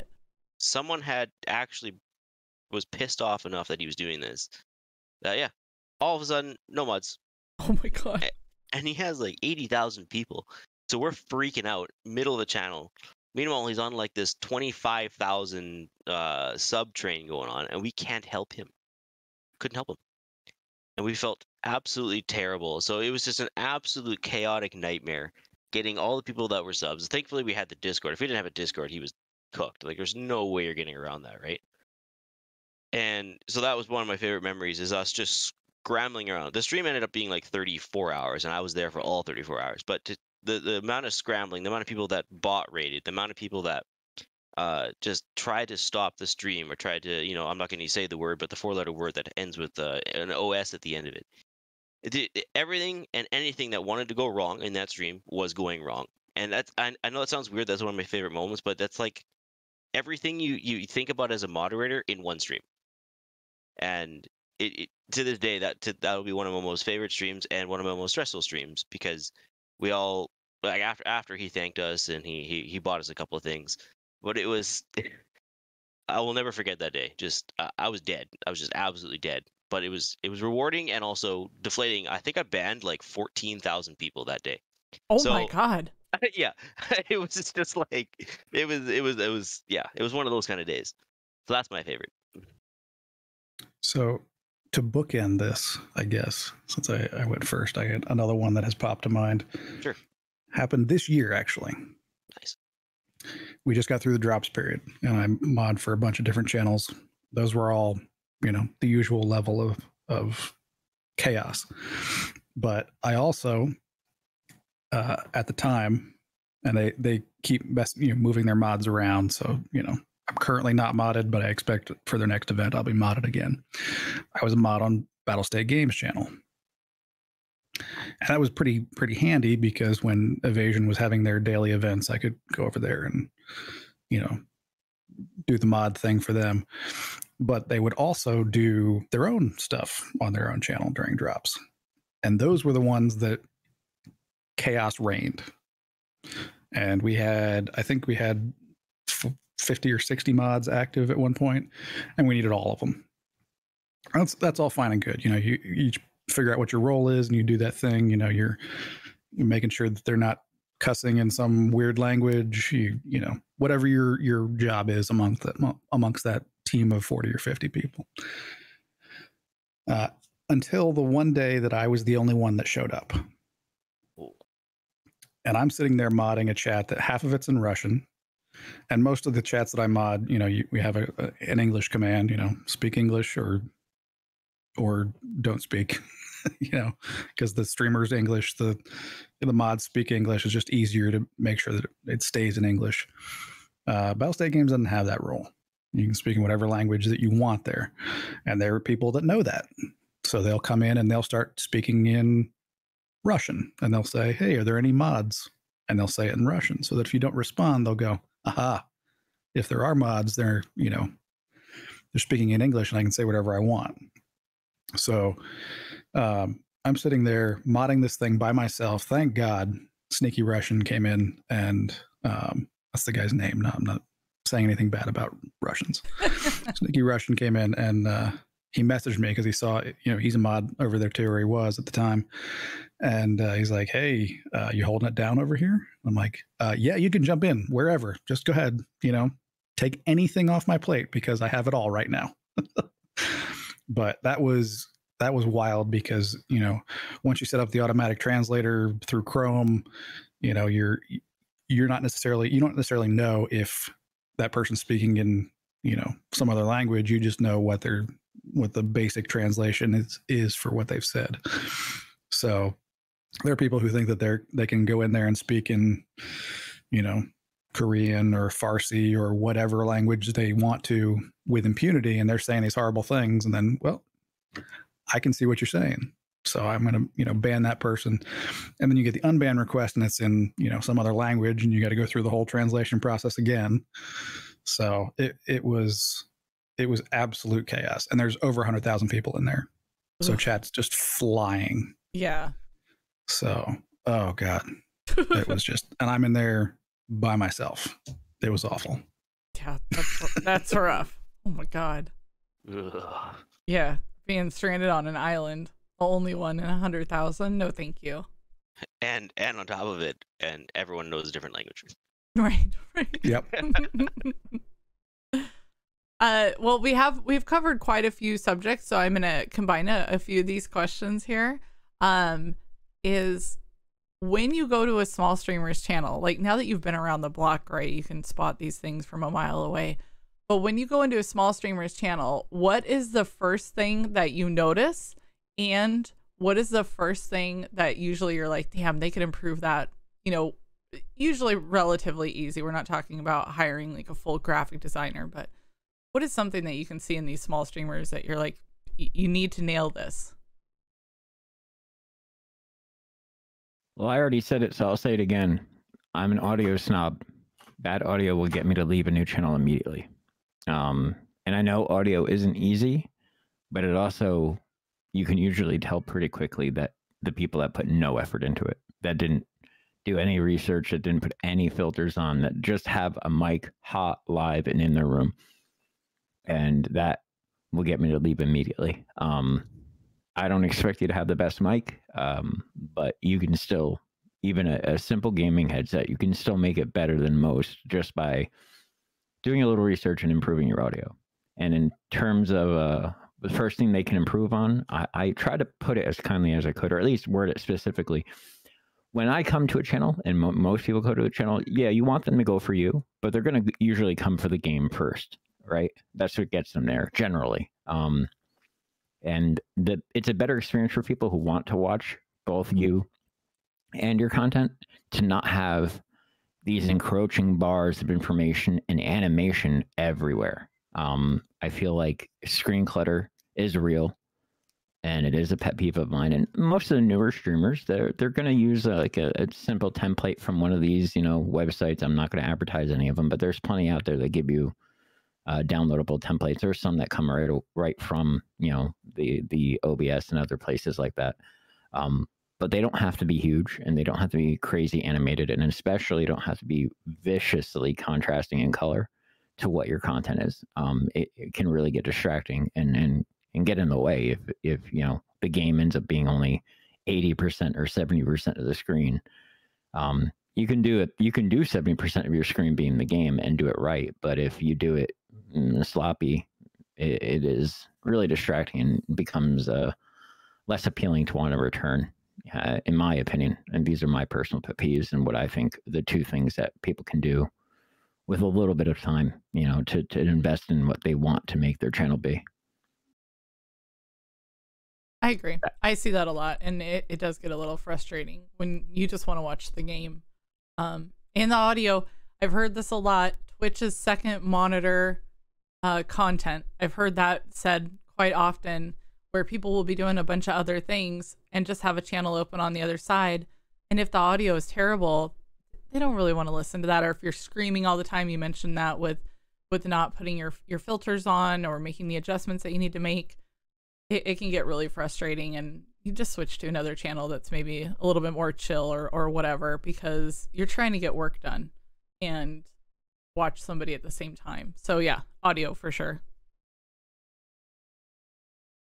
I know this is really interesting. What I find when I used to, I'm not going to name the site, but I used to see, I used to go around seeing who would break the terms of services, and I used to go around warning people of what was good for the site and what was bad for the site. The biggest thing I always seemed to see was the streamer just did not pay attention to their own chat.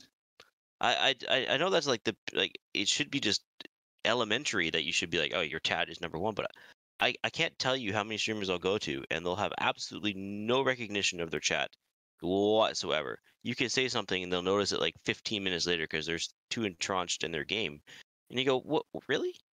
And I know it seems like you'd think you would pay attention to chat, but I go to new streams all the time. I'm consistently doing that even to this day, and it's the same story. You have to look at your chat. Now you don't have to, like, if there's a lurker in there, don't disturb the lurker. Don't be like, oh, hey, how's it going, when they're just watching. But if somebody says something, you don't want to, obviously if it's derogatory, it's a little bit different. But if, hi, how's it going? Hey, I'm new here, or something like that, and you don't respond, why would I stay in that channel, right? Like, it doesn't make any sense. But it's just people just don't pay attention to their chat, and I think that's, you gotta be involved in looking at your chat consistently. That's where a second monitor obviously comes into play. But you gotta pay attention to your chat. I mean, I thought it would be elementary that people would know it, but you don't. People just don't. Yeah, that's true. That's true. There's been plenty of times you go and say hi to somebody and you're like, hello, anyone? Like, we're all talking here. There's 5 or 6 of us at least, and nada. Kind of confusing. There are more than a few people who have applied to Streamer Inc.'s streamer battles and then eventually Evasion, that I went to go vet their channel to see what they're about, and I try to interact with them and you say hi, get to know them a little bit, and I'm there for 20 minutes and they never replied to me, and I had to move on and just be like, well, they don't care. They're not streaming, they're just playing a game on video. And I'll give them a little leeway, especially with whatever is happening. If they're in a fight, I'm not expecting them to break that for me. But you got out of raid, switched games to a different game, checked out a YouTube video, and you literally haven't replied to the only message in your chat, or only a few messages in your chat. That's not a good look. There aren't that many people that are that bad, but it has happened a lot. So I agree with you. And Rhett, I think it's really important. It's probably something you didn't mention anywhere earlier that you just said, and it's probably one of the good tips to give a new moderator as well. You, as a moderator, have access to the viewer list. Correct. Don't call out the lurkers. You don't, if they haven't talked in chat, don't call them out. You might even have a rapport with them. You might be getting cute, but calling out a lurker without them ever speaking in chat is just uncomfortable. I might be lurking because I'm just, like Sigma said, it's my second monitor content right now. I'm working on something else. It's not a good feeling. Don't do that. That's a faux pas. Yeah, agreed. Yep. I have to say the first thing I notice when I go to a new chat, and Sigma knows this because we have yelled about it while going to a new streamer. Oh, jeez. If you have your follower only button clicked in your chat, I'm not going to follow so that I can talk to you, and neither is anybody else.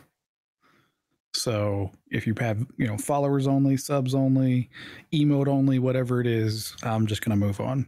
It's not worth the effort of trying to, coach you through basic etiquette. If you want people to come in and stay, then make it so that they can talk to you. Mm-hmm. Because that's the worst thing. You don't even get to the point of not being able to respond to them if you never let them talk. So just make sure that your chat is set up the way that it should be set up. That's part of what your pre-stream checklist should be. Is it off follower only? The reason for follower only is not so that you can, oh, well, I want them to, I want to get more followers to the channel, so I'll put it on follower only so that I'll encourage them to follow. No, it has the opposite effect. It encourages them to go away. So that's a moderator tool. That's when chat is kicking off and you got a bunch of bots who are in there asking if you want to be famous,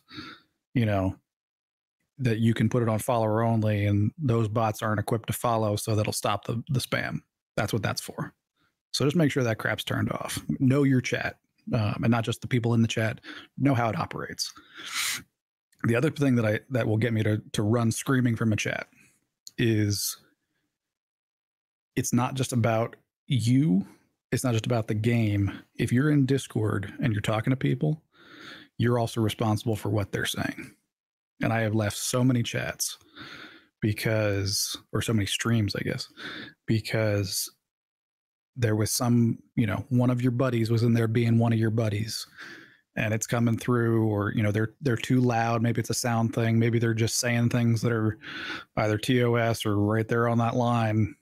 You're responsible for everything that goes out on the internet from your stream. So make sure that the people in your Discord know that you're streaming, so they don't come in and say TOS things. If they do, get them out of there. And just make sure that you understand the content that you're putting out, because that's part of it is the people that you're playing with. Very true. Yeah, these are all really good points. I hope any streamers out there and mods are just taking notes. That's all I can think right now. And by the way, any links that we talk about, I will definitely put down below, which I know in the next section, which we'll start wrapping this up, will be really important. Brian, you actually sent me one of the links last night, so if you want to talk about that, you can. But this is going to be a two-parter, and it's going to be, is networking important for mods, and why? And then any tools of the trade that you recommend, like being able to view the chat history, or Van, you talked about earlier, having the translator open. Are there tools that you guys use as mods of these large channels that you find so helpful that you wish you would have known a lot earlier? I guess I'll jump in here. Is networking important for mods? Yes. I think that networking can make your job a lot easier. Again, most of the people that I mod for in the Escape from Tarkov world, it's a pretty well-defined community. There's not a lot of people who are just passing through. You're either in the community or you're really not. And I'm not saying that because it's exclusive or anything. It's just the people who play Tarkov, and that's pretty much like that. That's probably their main game. So when you have people that are coming in and being toxic to one streamer, or a group of streamers or whatever, it can be helpful if you're tied into a mod community where somebody can reach out and be like, hey, here's the name of somebody who's been a toxic turd. Keep an eye out for them. And you can take whatever steps are appropriate for your channel. Maybe you if you trust this person and your streamer trusts this person, then you can just add them to the ban list and not worry about them at all. Maybe it's just that you put them on a list and you're looking for that name to pop up in chat, so you can keep an eye on them. Whatever it is, it can help you. You can help you do your job if you're networking. So, yes. Also, the tool I was talking about before, the translating. If you're on Chrome, and I'm sure other browsers have a similar function, but if you're on Chrome and you right-click on the chat list, you have an option to translate this page, and that's just what I use. You can do that also in other sub pages within the Chrome page, but just right click and go down to translate this page, and it should stay updated. If it doesn't, if it starts coming through in the other languages, then just refresh the page and do it again. In terms of networking with mods, that's networking in general is always good, especially if you're trying to make if you're trying to make trying to be bigger in an online presence, whether it's streaming, whether it's being a moderator. It's always good to network, but you gotta kind of make that term more focused. Network with the right people. What I mean by that is, if you're Escape from Tarkov, which I agree is a niche. I mean, if you play Tarkov, you play Tarkov. Simple as that. If I'm an Escape from Tarkov mod and I'm trying to go talk to a Fortnite mod, that doesn't make any sense. Let's be honest here. You're gonna barely ever see the same people in a Fortnite stream than you are in a Tarkov stream. I mean, you guys have to attest to that. There's just no way. It's just the two entirely different genres that people wouldn't stream both of those. So yeah, I would try to network with people in the similar communities. That way you can, you're all part of this, you have the same, how would we call it? Same area of focus, whether it's Tarkov, whether it's the economy in Tarkov, something like that. Then you can kind of build that relationship off of. If I go to a Fortnite streamer and I'm like, hey, yeah, I moderate in Tarkov, and they go, a lot of them will be like, what the hell's Tarkov? Oh, that's true. I've actually witnessed that. People have I watch all different kinds of streams, and it's like some people don't know these other games exist, and that's just the reality, right? In terms of tools, man, I love the follow age tool of like Twitch added the account create. You can see when an account was created. Man, I love that tool. Mm-hmm. That is such a valuable tool, because you can see, if someone's been there for 10 years, okay, so they've been here around 10 years. Or if you can see when someone made a brand new account just to harass the streamer, it's like, well, this is an easy one. So I would definitely look at the how long the person's been following and stuff like that. Then you can kind of gauge if they're, whether they're here to troll, whether they're here to be, sincere about something. You can kind of gauge. You want to, obviously, newer streamers, newer Twitch accounts are of course created, but the majority of Twitch accounts that I've seen while moderating are all not just created. They're all been there for years, or they've been there, other than the botting that we've alluded to multiple times. So I do like that tool, and I do agree. I like having the chat up. That's a great tool. Also timestamps. I really love timestamps. To get a gauge of when a conversation started, how long the conversation's been going on. If there's a real seedy conversation going on, or it's getting on longer and longer, for the most part, you kind of go, okay, it's, you look in chat, okay, this conversation is going half an hour, 25 minutes. All right, guys, it's time to stop this conversation. As a moderator, it's like, okay, we kind of should, focus on something else now. So that timestamp gives you an idea of how long something's been going on for, so you can kind of make a judgment call sometimes, and like, okay, this needs to end now. So those are the tools I like to use. I agree with you completely.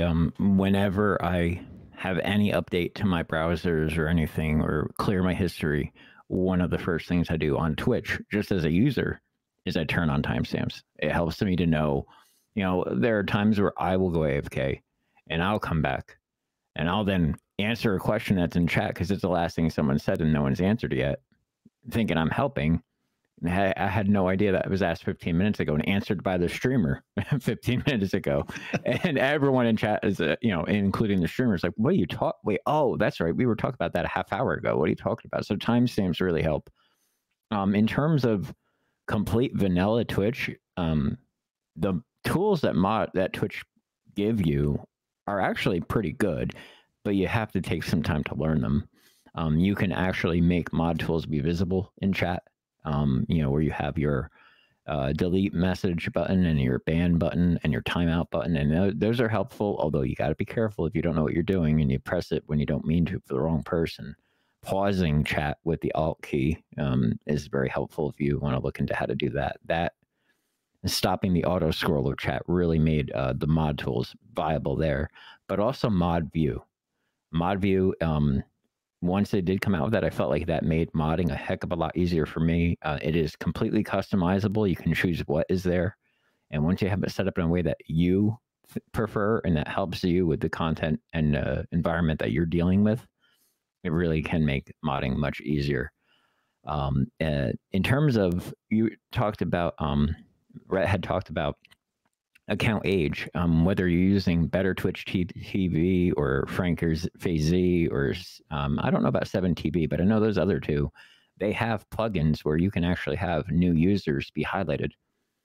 And it's incredibly helpful. I use that all the time as a modder, where I choose the age. You can actually set it. Is it only 1 hour old that you want to be highlighted, or up to a month old, or however long you want? I usually do about a week or 4 days, and they're highlighted. And that way I know this person's new to Twitch. They could very well be a ban evader or just a fake account because someone's trying to continue to grief, add into the conversation with their buddy, but they don't want to use their normal account.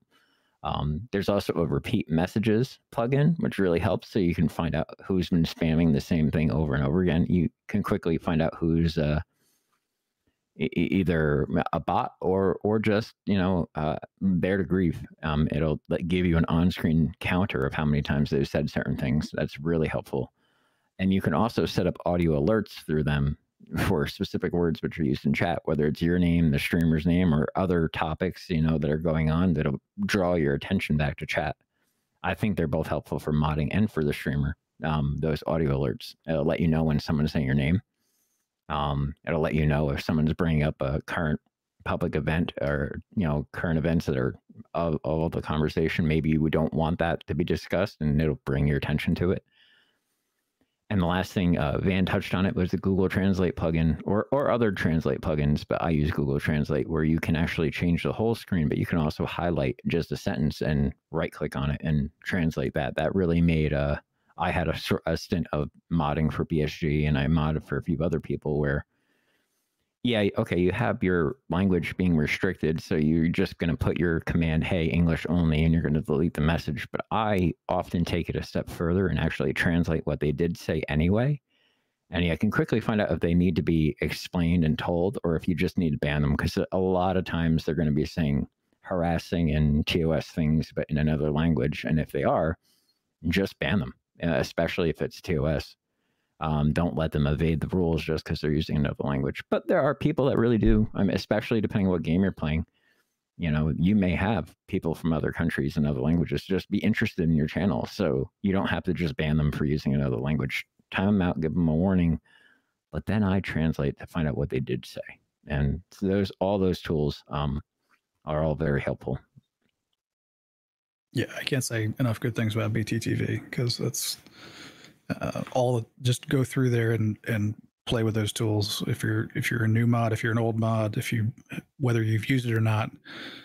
I went back in there probably about a month ago. I hadn't touched it in about a year, and there's new tools in there to play with. So totally worth going through every now and then. Even the tools that you're familiar with and that you've set up a certain way, go back and look, every few months or whatever, and see if they've added something new that might help you.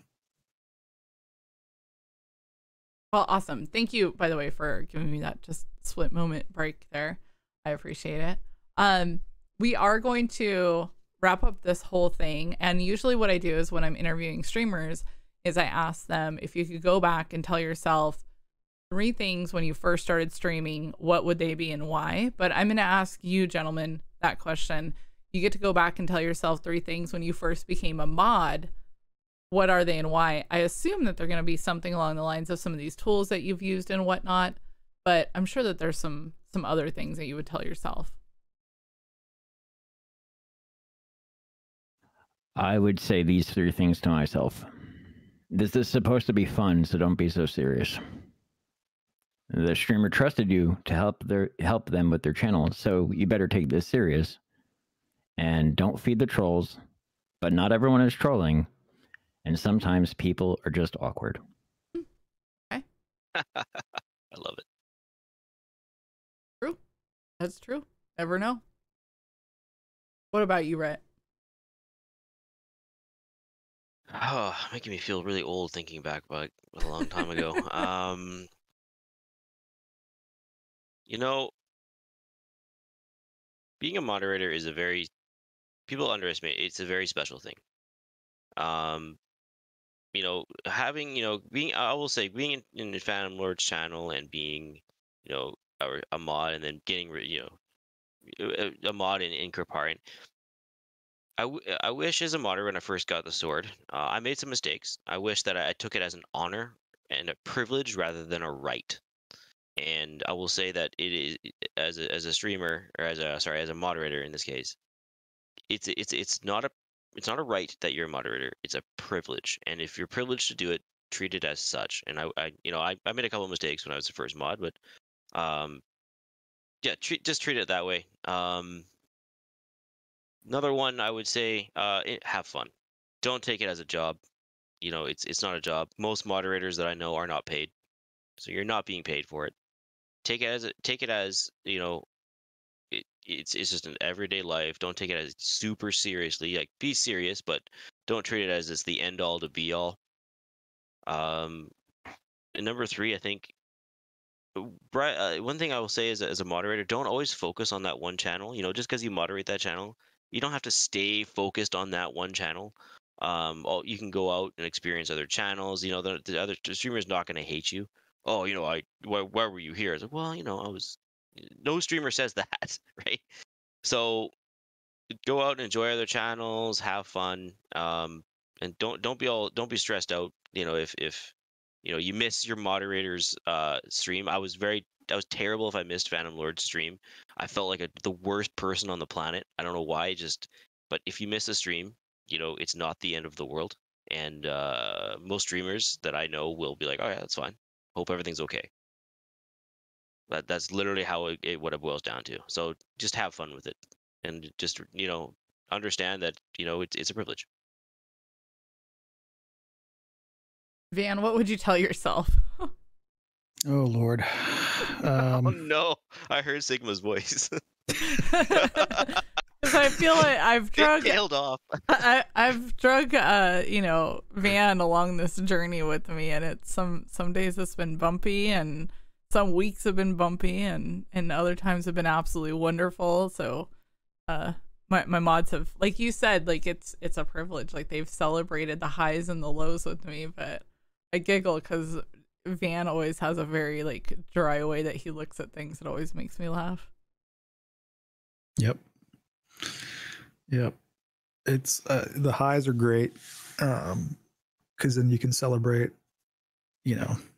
the success of whatever, you and the streamer and all the other people on the team. And, it's one of those things. People don't understand what it takes. It truly does take a village to make a stream. It's not just a streamer. It's not just the mods. It's not just the graphic designers or the sponsors or anybody like that. It takes everybody. So yeah, it's very cool to be part of that journey. So as a mod, understand that it is a journey, and you're on it, and you're not running it, but you're responsible for it. If I had to go back and tell myself 3 things, I would say, yeah, they gave you a sword, but it's not about swinging the sword. It's like 5% of the job. There's a lot of other stuff that you will have to do that, Some of it you're going to like, and some of it you're going to hate. And you're going to disagree with people, and you're going to fight with people, and it's going to be great. All of that at the end of the day is going to amount to something that is really amazing to see, that you don't even know. You can't even, when I started modding, I could not conceptualize the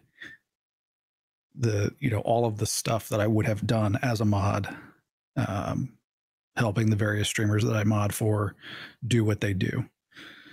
And I would say, so I was when I first got started, I was very the opposite of what Rhett just said. As far as I was focused on one stream, that was my stream. I was the mod for that stream. There may be other streams, but this one is mine. Not that I was proclaiming ownership, but I focused 100% on that stream. And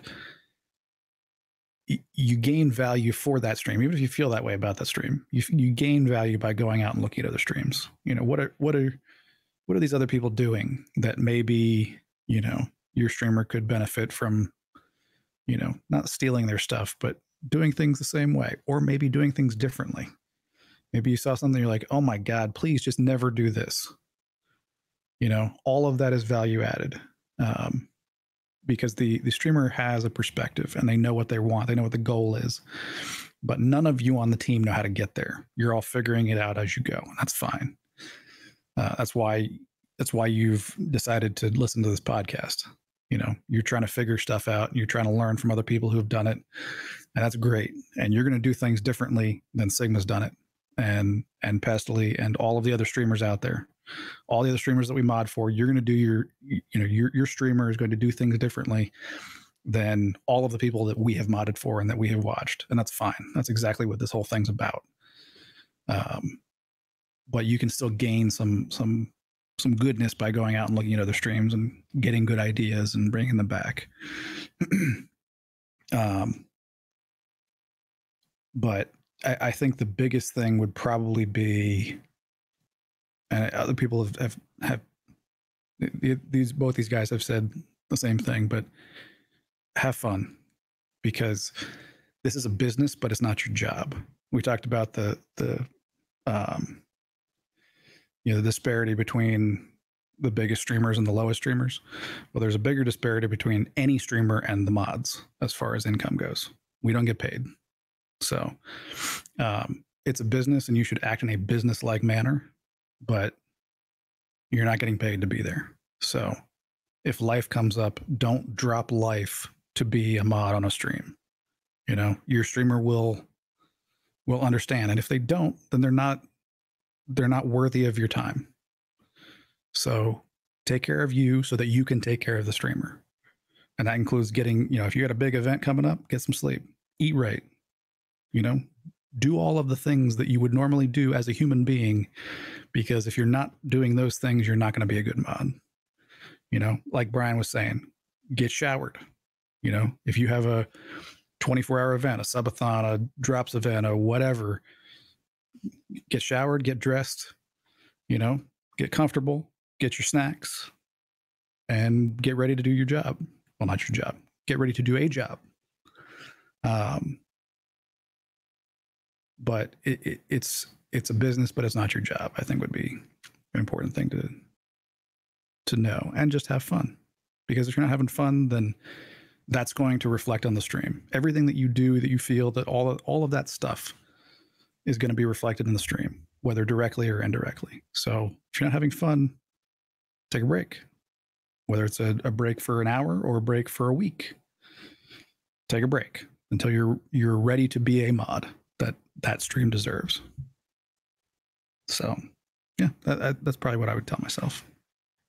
Very true. I like that all three of you mentioned having fun, because a lot of times if you guys are having fun, the chat is having fun. And if the chat is having fun, the streamer is having fun, you guys do cause a big ripple effect throughout the stream. So, and also just knowing that as a streamer, knowing that your community is in good hands is a huge weight off of the shoulders, because a lot of you guys also mod in the Discord, and I know if some shit goes down, you guys have it, and I know that other streamers feel that way. So yeah, you guys play a big role. I hope that if you're listening to this as a moderator or somebody that's just coming into modding, that you take what these gentlemen have said,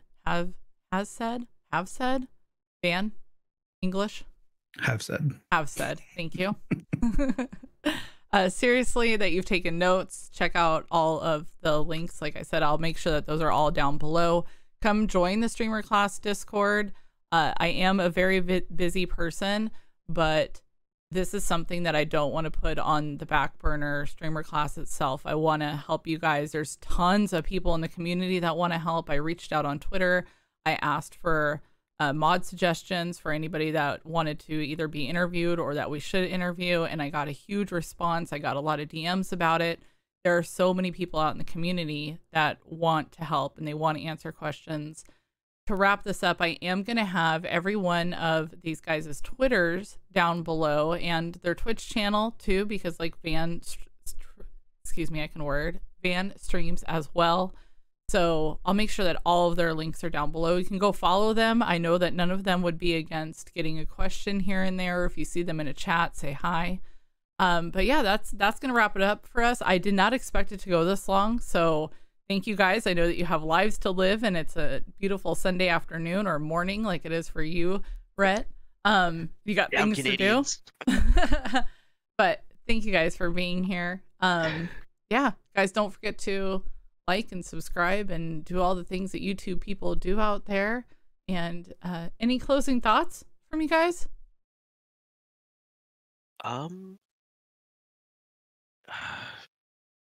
Yeah. Streaming life is not life. There's the life outside streaming. Have fun in both. You get the privilege of having fun in both, so have fun in both. Yeah. Enjoy the ride. I think he just told us to go touch grass, I think. Touching grass. That would be interesting. Yeah, I golf, and oddly enough, I have a major in English. So when you said English much, I was like, "Ooh, can I chime in?" I legitimately have 5 years of university-trained English. Oh, good. You can watch my channel in your Isle Twitch. It'll be great. Yeah. Oh, good. My brain. Oh, good. Just have fun with this. And one thing I will say is appreciate you considering me for this podcast. I'm not gonna lie if I would say that I have looked at pretty much both the Streaming Class Discord and your Discord, and I love both. So I give my stamp of approval. Thank you. I appreciate that. Wouldn't it be possible without the mods? Yeah. Not a chance. I was flattered to be included in this, and I appreciate you taking the time and thinking out some good questions and giving us a forum to work off of each other and brainstorm some answers here. I really appreciate it. Thank you. Yeah, you're welcome. Van? Yeah, it's an honor to have been nominated. I'll be interested to see, in future iterations what other mods might have that, for ideas or answers to these similar questions as the ones that you asked today. Just because it's good to, I like to have all the answers. It's part of my, my A-type lawyer brain, but I'm willing to concede that every now and again, at a rare moment, I might not have all of them. So. Yes, we got such a good response from this that I think this will end up being like a 2 or 3 part series that, maybe down the road will also be revisited by other mods. So I look forward to it for sure. Okay, gentlemen, I'm going to wrap this up. So again, don't forget to like and subscribe. Good luck out there. Thank you for listening to another episode of Streamer Class. Links to everything discussed in today's episode can be found in the description. Be sure to subscribe on your favorite podcasting platform so you never miss an episode. For more information or to connect with Sigma, follow us on Twitter, TikTok, and Instagram. Subscribe to our YouTube channel and join our Discord. We'll see you next time.